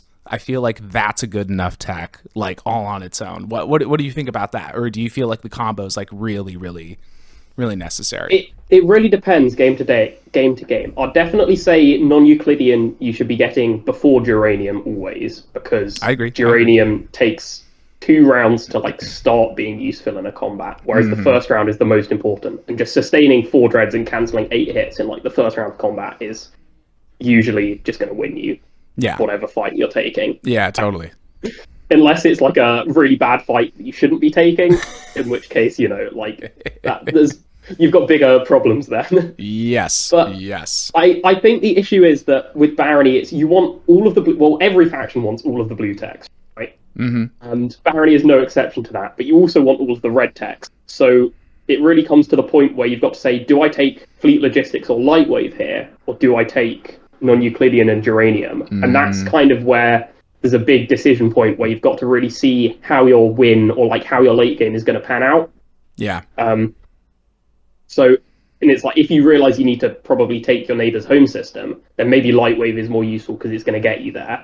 Yeah. But then if you think that your win is coming from take Mechatol, pop Imperial or something, then maybe you don't need lightwave because there's no one blocking your path to Mechatol and you can just go there. Yeah, totally. So, Totally. So yeah, they have a really couple of, and then also, as you said, there's Carrier's Fighters Barony, which is kind of a whole different beast with the double docked home system that gives you production 10. Yes. Which is kind of nuts. Yes. Yeah, woo! Fighter 2! I love it. Fighter 2 is a pretty good unit. It's just, the issue for me is that by going Fighter 2 on Barony and Carrier 2, you're not really using your commander or your agent or your mechs or your faction tech. So you're kind of really cutting down on like which parts of the Barony kit you're actually utilizing. Totally. Yeah. So if you can lean into the dreads and that power, I think there are more rewards if you can do that. But then they also do have the really solid fallback plan of spam fighters, spam infantry, spam carriers, which just works. Yeah, totally. It's just good TI. That's what I'm saying. It's just good TI. And I feel so much more comfortable, like, you know, getting on in my age and getting on in my TI career of like having played this game for so long. I find myself just so much more comfortable playing those factions where it's like, I just know what I'm doing on a basic level. I'm just playing the fundamentals and I'm just going and nabbing those points like in whatever basic way that I need. I like all these new factions, you know, like the POK factions are cool enough and everything, but there gets to a point where they're just like a little too weird, or they're just like trying to do too much like crazy stuff, and I just like nah. There's a lot going on. They're all playing their own little mini games. You've got like Titans with their mini game, and Empyrean with their mini game, and Nazraka with their mini game, and you're just there like, hey, I'm just gonna build some dreads and take some planets. Yeah, Barony. Exactly. I love it. I gotta mention, can't you know, have this whole conversation without saying that the Ark Secundus is the sexiest flagship. I say it over and over and over again. Is it just the best flagship in the game, or is it just the best flagship in the game, or what? It's pretty good, yeah. Yeah. It's one of those. So in base game, I would act like everyone had the direct hit all the time. In POK, I feel like everyone is rich enough that 8 resources for a flagship that dies, you can rebuild that. Oh, so sure. I'm sustaining Art Secundus every single round. It's rotating. It's like a kebab or something. I don't know. Like, I'll try spinning. That's a good trick. Yeah, exactly. Yeah. It actually is just because saving that hit or 2 hits every single round is incredible. Like, you're not losing fights that you've got that. Oh, totally. I mean, that's enough, like, kind of going back to my whole thing of like, oh, I might only research NES, like, and not Duranium. If I'm bringing Arc Secundus, it's like, I don't even need Duranium, you know? It's just like built in. Yeah. And I feel like it would be so good even if it didn't have that part, you know? Like, it would still be a good ship. It also, like, bombards and turns off planetary shields, so you basically get L1 commander taped to your flagship. Yeah. It's great, because you're a faction that wants to bombard stuff. So... And then you start with plasma scoring, you know? Like, as if you needed all this other stuff, you know? Incredible. Man, so what do we, I mean, the leader suite is obviously, like, leaves a little much to be desired. Here's my hot take that I'll say, and I said this a while ago, whenever, it was Codex 3 when they did the new extra hero, right? Yeah, so it was, like, right after that, and that made this big splash, and it's like, oh, it's not a hero that you purge, how strange, how weird. And I instantly realized, like, this is just a test case for Omega Barony hero, where it's literally just going to be the same way, where it just flips and then it's on for the rest of the game, and then you just don't care about your fleet supply. And that's kind of weird, because that's a little weird, because then it's like, okay, now we're just, like, ignoring and invalidating Armada as a faction ability. But also, it's like, whatever. It's whatever. You just because super Armada at that point, you know? It's a very strange hero. In my head, the Barony hero has always just read Chun stall 1 turn. So, like, it doesn't really do anything. You can get predictive intelligence, like, use it and then take the tokens out of fleet if you know it's going to be the last round. But also then you're taking a yellow tech that you don't want to take because you already want every blue tech and every red tech and all the unit upgrades. So predictive, not really happening. Totally. The hero Omega, I think, would be nice. It would help them maybe stay more competitive in terms of, like, faction tier list. Which, I mean, being realistic, we're Barony stands here, but hey, we've seen better days for the Barony in tournament success in terms of. Yeah, it used to be different. Man. Wow. No, I think it's a solid, good kit overall. I mean, like, you just gotta bring it back to the home system too, and say, like, that production center that you can create is, like, one of the best that there is. And I think the other unsung thing about them is just that they're so good at ground combats. You know, like, nowadays ground combat. It went from Barony don't really do defensive ground combats to Barony with 2 mechs in their supply. You can't attack Barony planets that have, like, 2 infantry on without ridiculously overcommitting, because those 2 infantry turn into 2 mechs, and suddenly, like, you need 7 infantry to win that fight if they're NES Duranium Barony mechs. Yeah. Like, at least. I don't know the exact numbers. Oh, maybe man. But it goes back to what you were saying about, like, just mathematically, you know, like, you have to, like, get the numbers to be in this certain way to, like, actually overcome that. And if you don't, I mean, it's kind of like the similar vibe of, like, if you're fighting against the Sardak mech or whatever, like, if you just have 1 infantry, then that's actually mathematically impossible for you to win that fight. So you got to get it to be, not that. Man, I love it.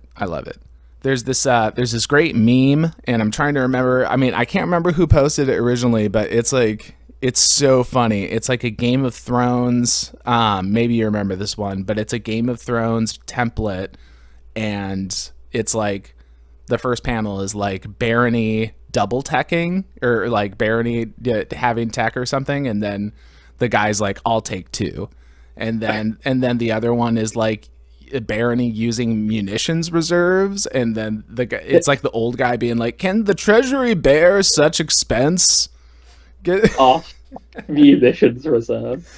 Munitions reserve is an ability that exists, and the main good part about the ability is that everyone forgets it exists until the Barony player uses it in round 5 and wins the game off a combat that's like a 50-50, and then like they spend 2 trade goods and just turn it way into their favor. Like, because if the combat is big enough, if there are 20 fighters in the combat, then munitions reserve is priced in and is like really good at that point when there's enough units. No, totally. It's it's not an every fight ability for sure, because it is way too expensive. Yeah. To like, even with rolling dreadnoughts, a dreadnought's only hitting 60% of the time. So if you're re-rolling like 1 dreadnought, you're spending 2 trade goods to produce 0.6 hits, which is not ideal. That's with the agent as well. I guess the agent does combo a bit with munitions reserve. Oh, sure. The agent is bad. Yeah. It's not the best. But I mean, it is thematic, and I'll say that. It's very thematic. Yeah. It's the same with Soul, where it's like, it exists, I guess. They do the thing. Yeah. Yeah, and in Soul's case, it's funny because in Soul's case, you're like, well, the faction's good enough, so they don't need to have like a stellar agent or like a stellar commander, and it can just be just enough. But with Barony, it's like, they could use a little more love. They could... I think the commander's really stellar. I think the Barony commander is really underrated. Oh, no, definitely. And Barony commander's cool because there's other factions that want it so badly. There really are. I think the number one probably is Titans, right? Titans wants that commander.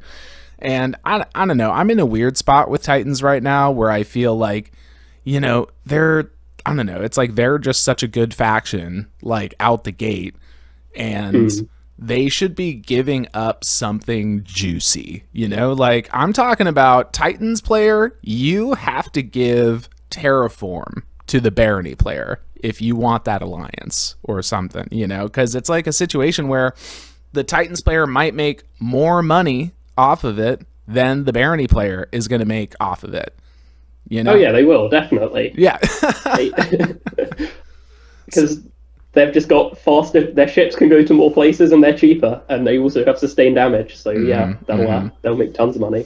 Absolutely. Like I'd want more than Terraform, honestly. Terraform is 1 resource per round, and they're probably getting more than 1 resource a round off the commander. Yeah, that's what I'm screaming. Give me Terraform, give me your trade agreement, give me 2 trade goods on top of that. Like, I don't know.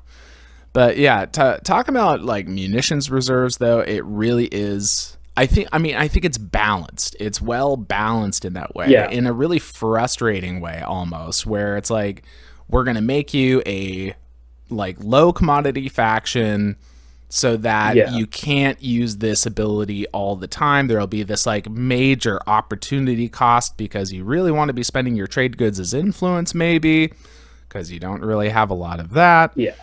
But it's like, I don't know, it just makes sense, and it is well balanced, but it also is like frustrating because there are these other factions that are just like breaking the game apart in like what they're capable of.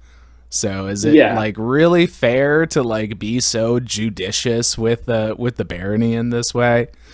Oh man. Well, one of the things I actually like about Barony, and this is like a big tangent, but this is one of the things that I really like about Barony recently, is my 2 biggest like gripes at the moment with the game of TI are Necro and Jolnar. I think those 2 factions are completely unfair in what they can do. And I think Barony actually has good like matchups against both of them, as weird as that sounds. I think if you're Barony in a game with Jolnar, you're just begging for research agreement, because I think Jolnar giving Barony like Dread 2 in round 2, or like giving them a red tech so they can get to Geranium faster, is like a mistake. I think Jolnar can make Barony win the game. And not realize they're doing it. A really good example of this is base game, so it's really old, and this is just showing how like old I am, but Ginger's semi-final in the 2020 tournament. There were 2 Barony wins that's in the 6 semi-finals. There's my game 1, and Ginger's game, which I think was game 5. And Ginger got research agreement like 3 times off of Jolnar and just had everything. And it really just showed how like a Barony that has the full tech path is just unstoppable, and they become a monster completely. Wow. Yeah. And then against Necro, I think you're beefy enough and you have enough resources early game that you aren't like easy pickings for them to just tear you apart and take all your tech. You can sell the critical tech to them, and I think as well they really want your commander. So like once you've given them like grav drive and non-Euclidean if they want it, then you can just swap support, swap alliances or whatever, and just be chill with the Necro, and they'll find someone easier than you to eat. Yeah. And really, if you're in a game with Necro, all you can ask for is to just not be eaten. It's true. So. It's true. Those are good points, and I don't know. I think you're really onto something as far as like they're breaking the game. Like no. Jolnar and Necro, not fun. Yeah. What have you done, Dane? What have you done? What have you done, my dude? Yeah, I was just in this async game with Holy Teaspoon playing Necro, and it was like kind of a funny situation in general because like I'm playing Yssaril. I was having such a trash game. Like in the entire game, I was just complaining. I mean, it just became this bit at a point where it was like, I'm just Oscar the Grouch living in my trash can. I'm just a little trash goblin is what I am. But it all came together where I could like actually have somewhat of a swing round, and it all came down to like me like pooling my stuff in this one system and then playing unexpected action and then branching off and doing all these other action card things. And then Spoon saboed my unexpected action. And at that point, I just threw my hands up like, oh, man, like, why did I even get my hopes up? This is my trash game. Like, yeah. And I just kind of like didn't really do anything for the rest of the game. But I was sitting and watching him as Necro just like completely pop off. And he was doing like the wildest possible shit.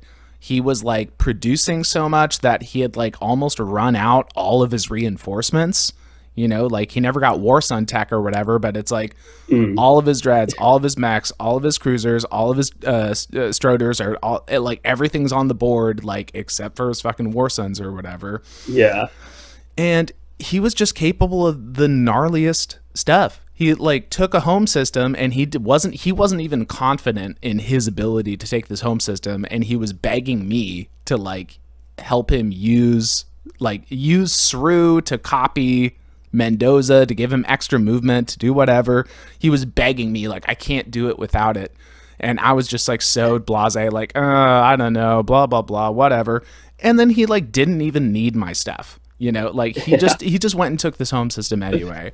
So yeah, Necro, like never underestimate what they got going on. Yeah, and I guess looping it back around to Barony, like you're not going to be in a situation with Barony where you've run out all of your reinforcements. It just doesn't really happen. They're not that guy. So no. Like what you can expect is, I guess, you try and build your 5 dreadnoughts in your flagship, or if you're going carriers, you build your 4 carriers, and then also hopefully your flagship. And then you're just kind of trying to have a few destroyers sitting about. Destroyer 2 can be a great tech to get. Oh, totally. Yeah.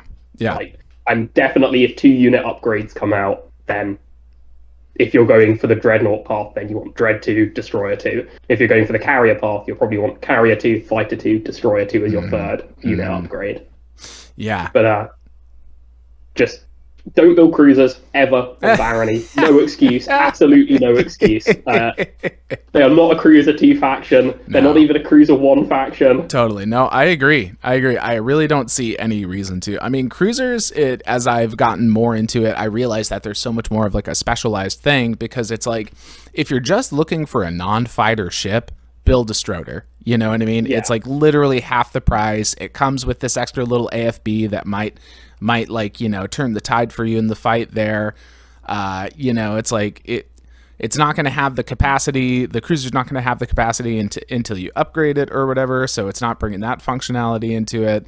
The more I play, the more I feel like I'm just going to build destroyers over cruisers, unless I'm this very special faction that has like a special consideration for cruisers or whatever. It's just like a specialized thing. That's all it is. That's all it is. Yeah, I'm curious what you think about the promissory note, war funding. Do you get to sell it very much? Do you?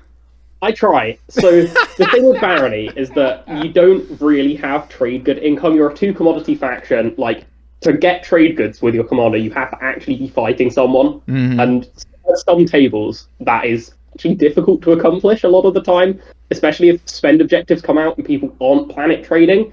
Then you need the trade goods to score the spendies, but you don't have any way of really generating money. So you really need someone to be fighting so you can sell war funding or use it.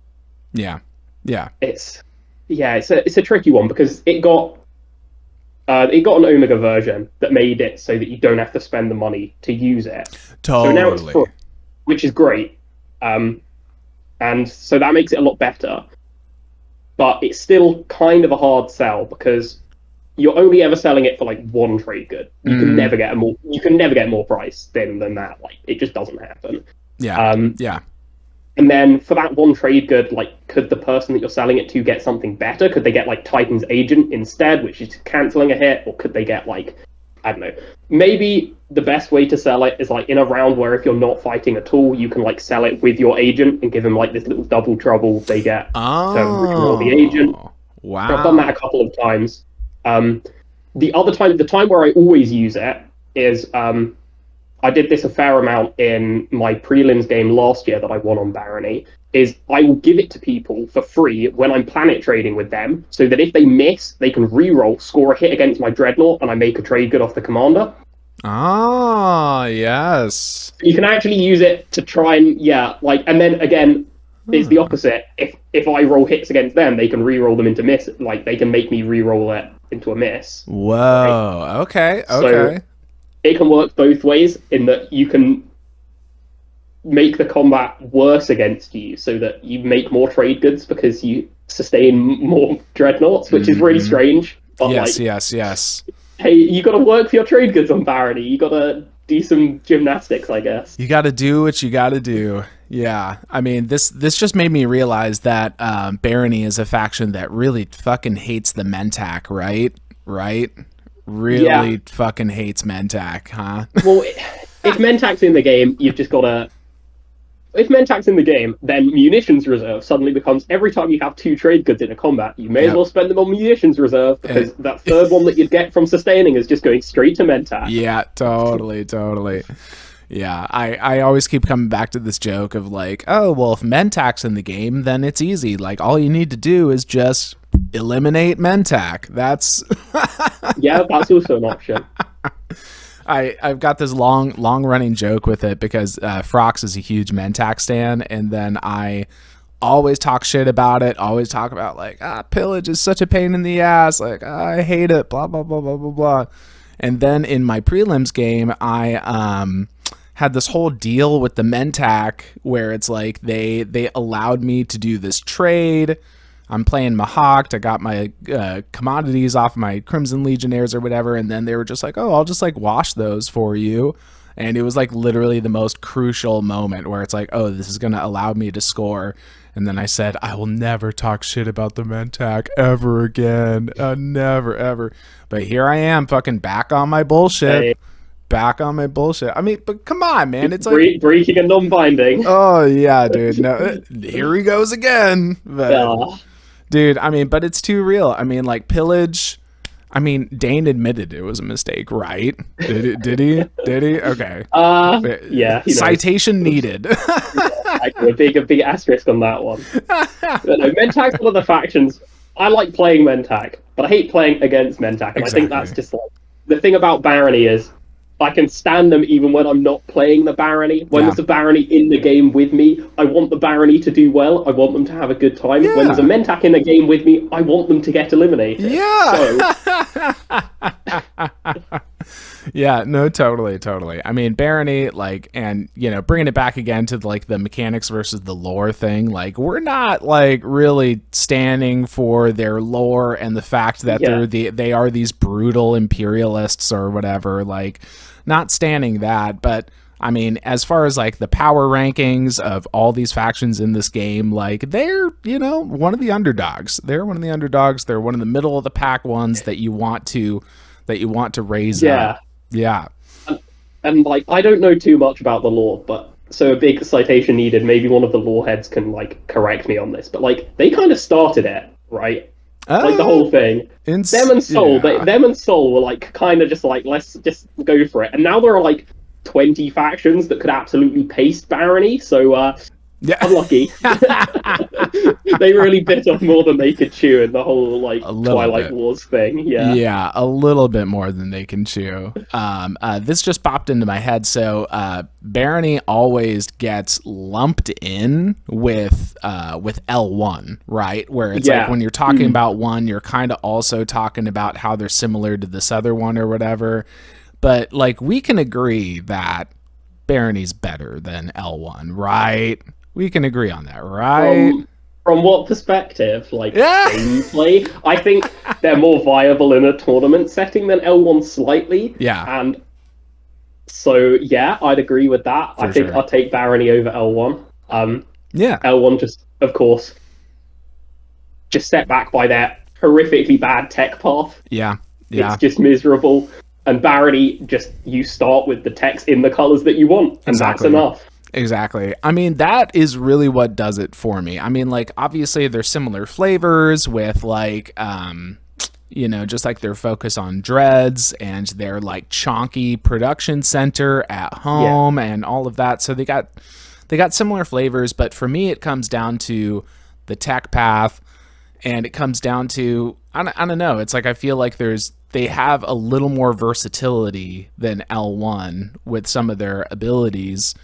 And then the really cool thing about L1 is like, oh, I just ignore Planetary Shield. But then Barony's like, I just built Arc Secundus, man. Like you know, and I only really need that power in one system at a time anyways. So like, why do I need this whole commander that's all about it necessarily? Yeah.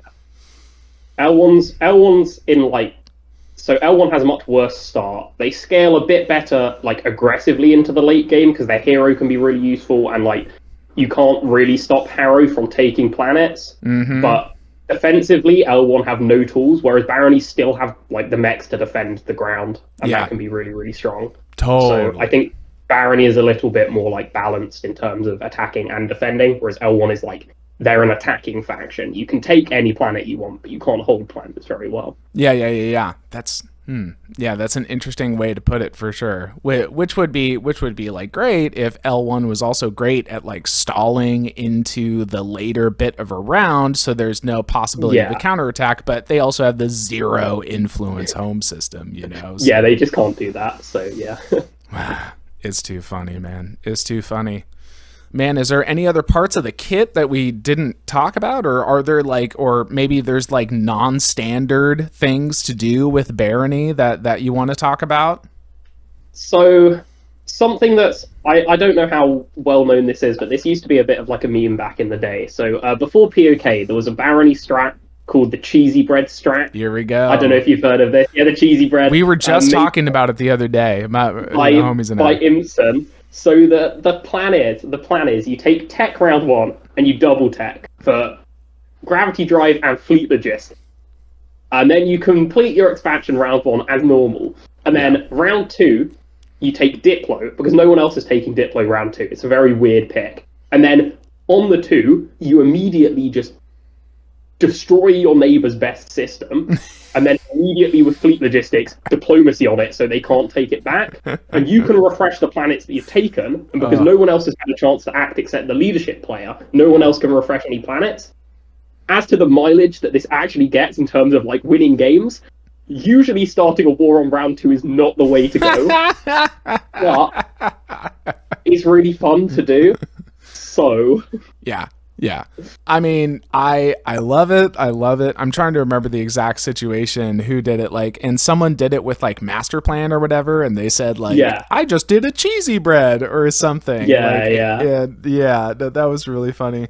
But I mean, I'm a huge fan of it. Like, I guess I'm a huge fan of starting a war in round 2. That's one of my failings, But also I'm a huge fan of using diplomacy offensively like that, you know, like it's like, so it's such a weird strategy card in that way, where people like ignore it, or they only think of it in terms of like defensive capability, or like, maybe I don't even need to worry about defending this system or that system, but it's like also this offensive thing. And then like you kind of have to combo it with fleet logistics if you are going to do that kind of thing.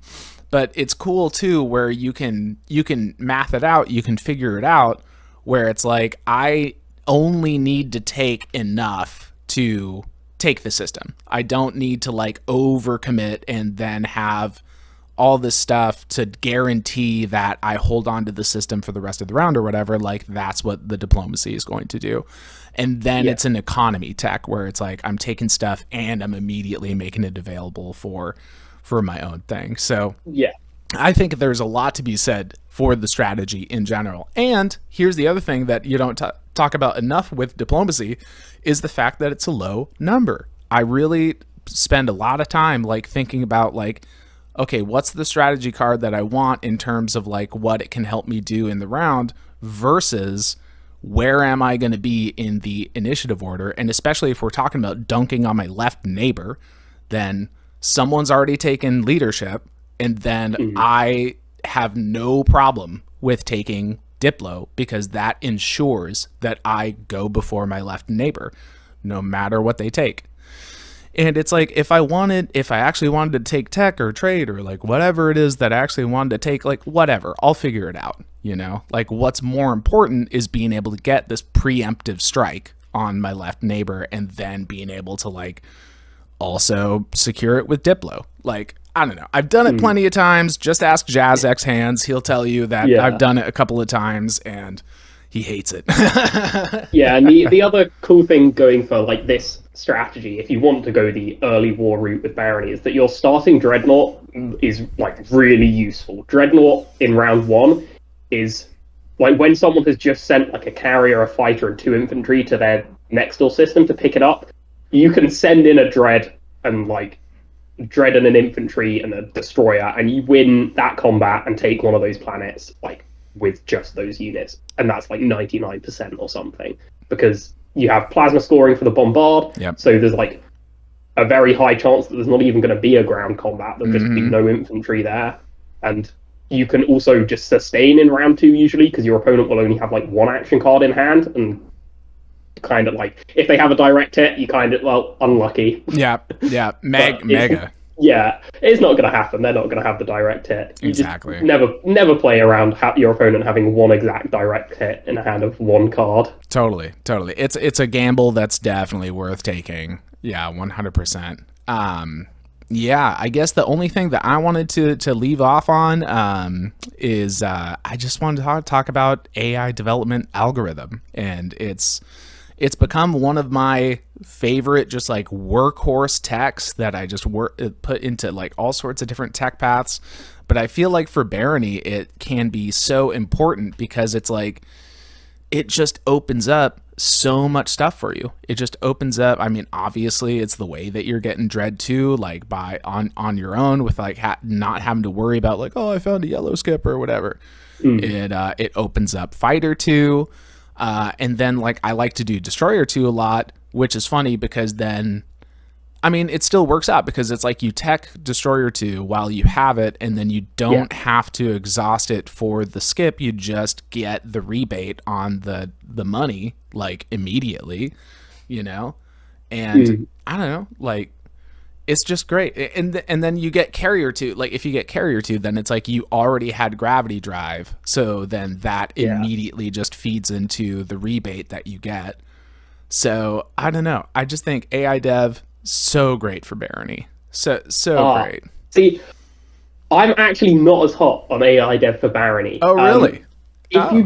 If you don't have a yellow skip, then yeah, you're getting AI dev because it gets you Dread 2, and it's way better than taking Sarween or Scanlink. You just don't want those techs for sure. Barony. But I think if you have a yellow skip, you should be using the yellow skip to get Dread 2, and you should not be getting AI dev. You should be getting self-assembly routines instead. And I know that's really controversial, but no, dude, I love it. I love it. Def Piper sold me on this because your self-assembly routines means that every time you sustain a mech, you get a trade good. Every time you lose a mech, you get a trade good. So mechs are just self-refunding. It turns every single infantry into a mech because it costs 2 to deploy it. Yeah. And then it gains you 2 trade goods as it gets sustained and then dies. Wow. Yeah. So self-assembly routines, I think, is a big sleeper tech on Barony. Wow. That's like, yeah, because it just makes every single infantry of yours on the entire board a mech. Oh, that is hot. That is so hot. Of course, if you're doing that, you're missing out on you can't as easily get Fighter 2, so you've kind of got to give up on that. And you're not getting as many resources because you're not going to have as many unit upgrades. But the counterpoint to that is you've got a 6-resource home system. Usually resources are not the problem on Barony. Exactly.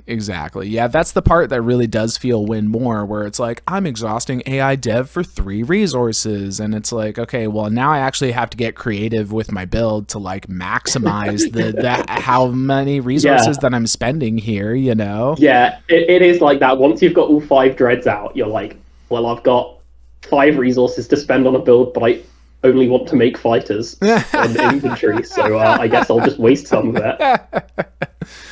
Man, I am so glad you brought up that self-assembly routines thing, though. That's classic Galaxy Brain deft strat right there. Yeah. Oh my gosh.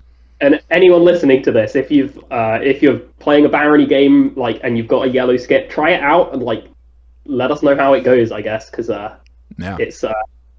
it's a forbidden technology, you know. No one gets self-assembly routines. It just doesn't happen. And I think for Barony more than anyone else, there is value there. Totally. Well, I think I'm going to start researching it just for fun, just to make myself feel good is what I'm going to do. Hell yeah.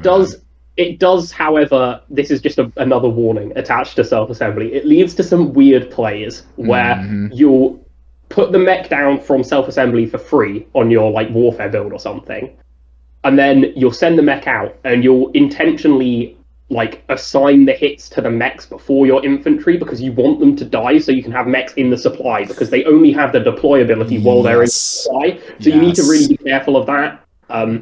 And so it turns it into you actively kind of want your mechs to die before infantry, which means that you've got to take slightly more risks in combat, but obviously don't throw the combat just to lose a mech. Make sure you're still winning the combat. Exactly. And then start losing your mechs. Yeah, you just got to do it more carefully and methodically, but if you're doing it in that way, then you're absolutely maximizing that whole I just have an infinite supply of these, essentially. But it has to be a one at a time. One pops up, then it dies, then it pops up again, then it dies. Exactly. Yeah. Wow. So fascinating. Well, Luke, we rambled on, and what an amazing, fun time it was. Yeah. Absolute blast to have you on. Honestly, Frox and I are just looking for episode ideas all the time. So if you got something that you're passionate about that you want to bring to the table, come on back anytime. Yo. Yeah, sure. I'll try to have a think, see if there's anything I want to go on a rant about. Anytime, my bro. All right. Well, Great being here. Have fun chatting. Of course. What a blast. Faction stands. Here we go. What a fun time. And we'll see you next time. Thank y'all. Thank y'all very much. Now, let's chill with jadiimjedi. Finally, I get to sign off a whole episode all by myself. And I'm going to teach something relevant, something modern. Blue tech. Propulsion tech is really, really great. Forscorn. I've got a fast ship, so I don't have to wait. Forscorn. There's There's always gravity drive, Forscorn. I fleet log day and night, Forscorn. And I can deflect at the speed of light, Forscorn. Propulsion tech is Forscorn. Propulsion tech is Forscorn. Why do you think blue tech is great? Scorn, scorn, scorn. JJ, what are you doing? Hello, Frogbird monster. You are ruining my song. Oh, he sorry. He no mean to. Well, if you wouldn't mind, please being quiet for a minute so I can finish. Okie dokie. Good. I'm glad we have transit technology, Forscorn, which gives us untold troop mobility. Forscorn, right from your own space stock fort. You can build units and drop, and again with biostims to unexhaust. Forscorn! JJ! Propulsion tech is Forscorn. Propulsion tech is Forscorn. Spend all game filling my tech board for Scorn, Scorn, Scorn. That's gross. You're a blue tech nerd. Aw, sticks and stones, Frogbird. No, really, you're a blue tech nerd. Normal people don't research blue tech all game and score. Oh? What? You have no idea. Ready, normal people? Ready? Ready? Ready? Let me hear it. Propulsion tech is for Scorn. Sorry, Frogbird. Propulsion tech is for Scorn. Blue tech's great. All these guys get gravity drive for Scorn, Scorn, Scorn. These techs are not just for scoring. Hold on a second. What? Now, I happen to know that you, Mentech, like yellow tech for salvage ops and mirror computing. That's correct. And Kellerez, you keep taking yellow techs for IAHQ and ASN? Sure. And Barony, you like red techs for NES and Duranium? Yes, I do. And Yasaro, you like green techs for Magion? True. But Frogbird, what do you think they tech after? Yeah. Ew! Propulsion tech is for Scorn. Propulsion tech is for Scorn. Grab the 7 and double tech for Scorn, Scorn, Scorn. Scorn! Scorn! Propulsion tech is for, propulsion tech is for, propulsion tech is for Scorn!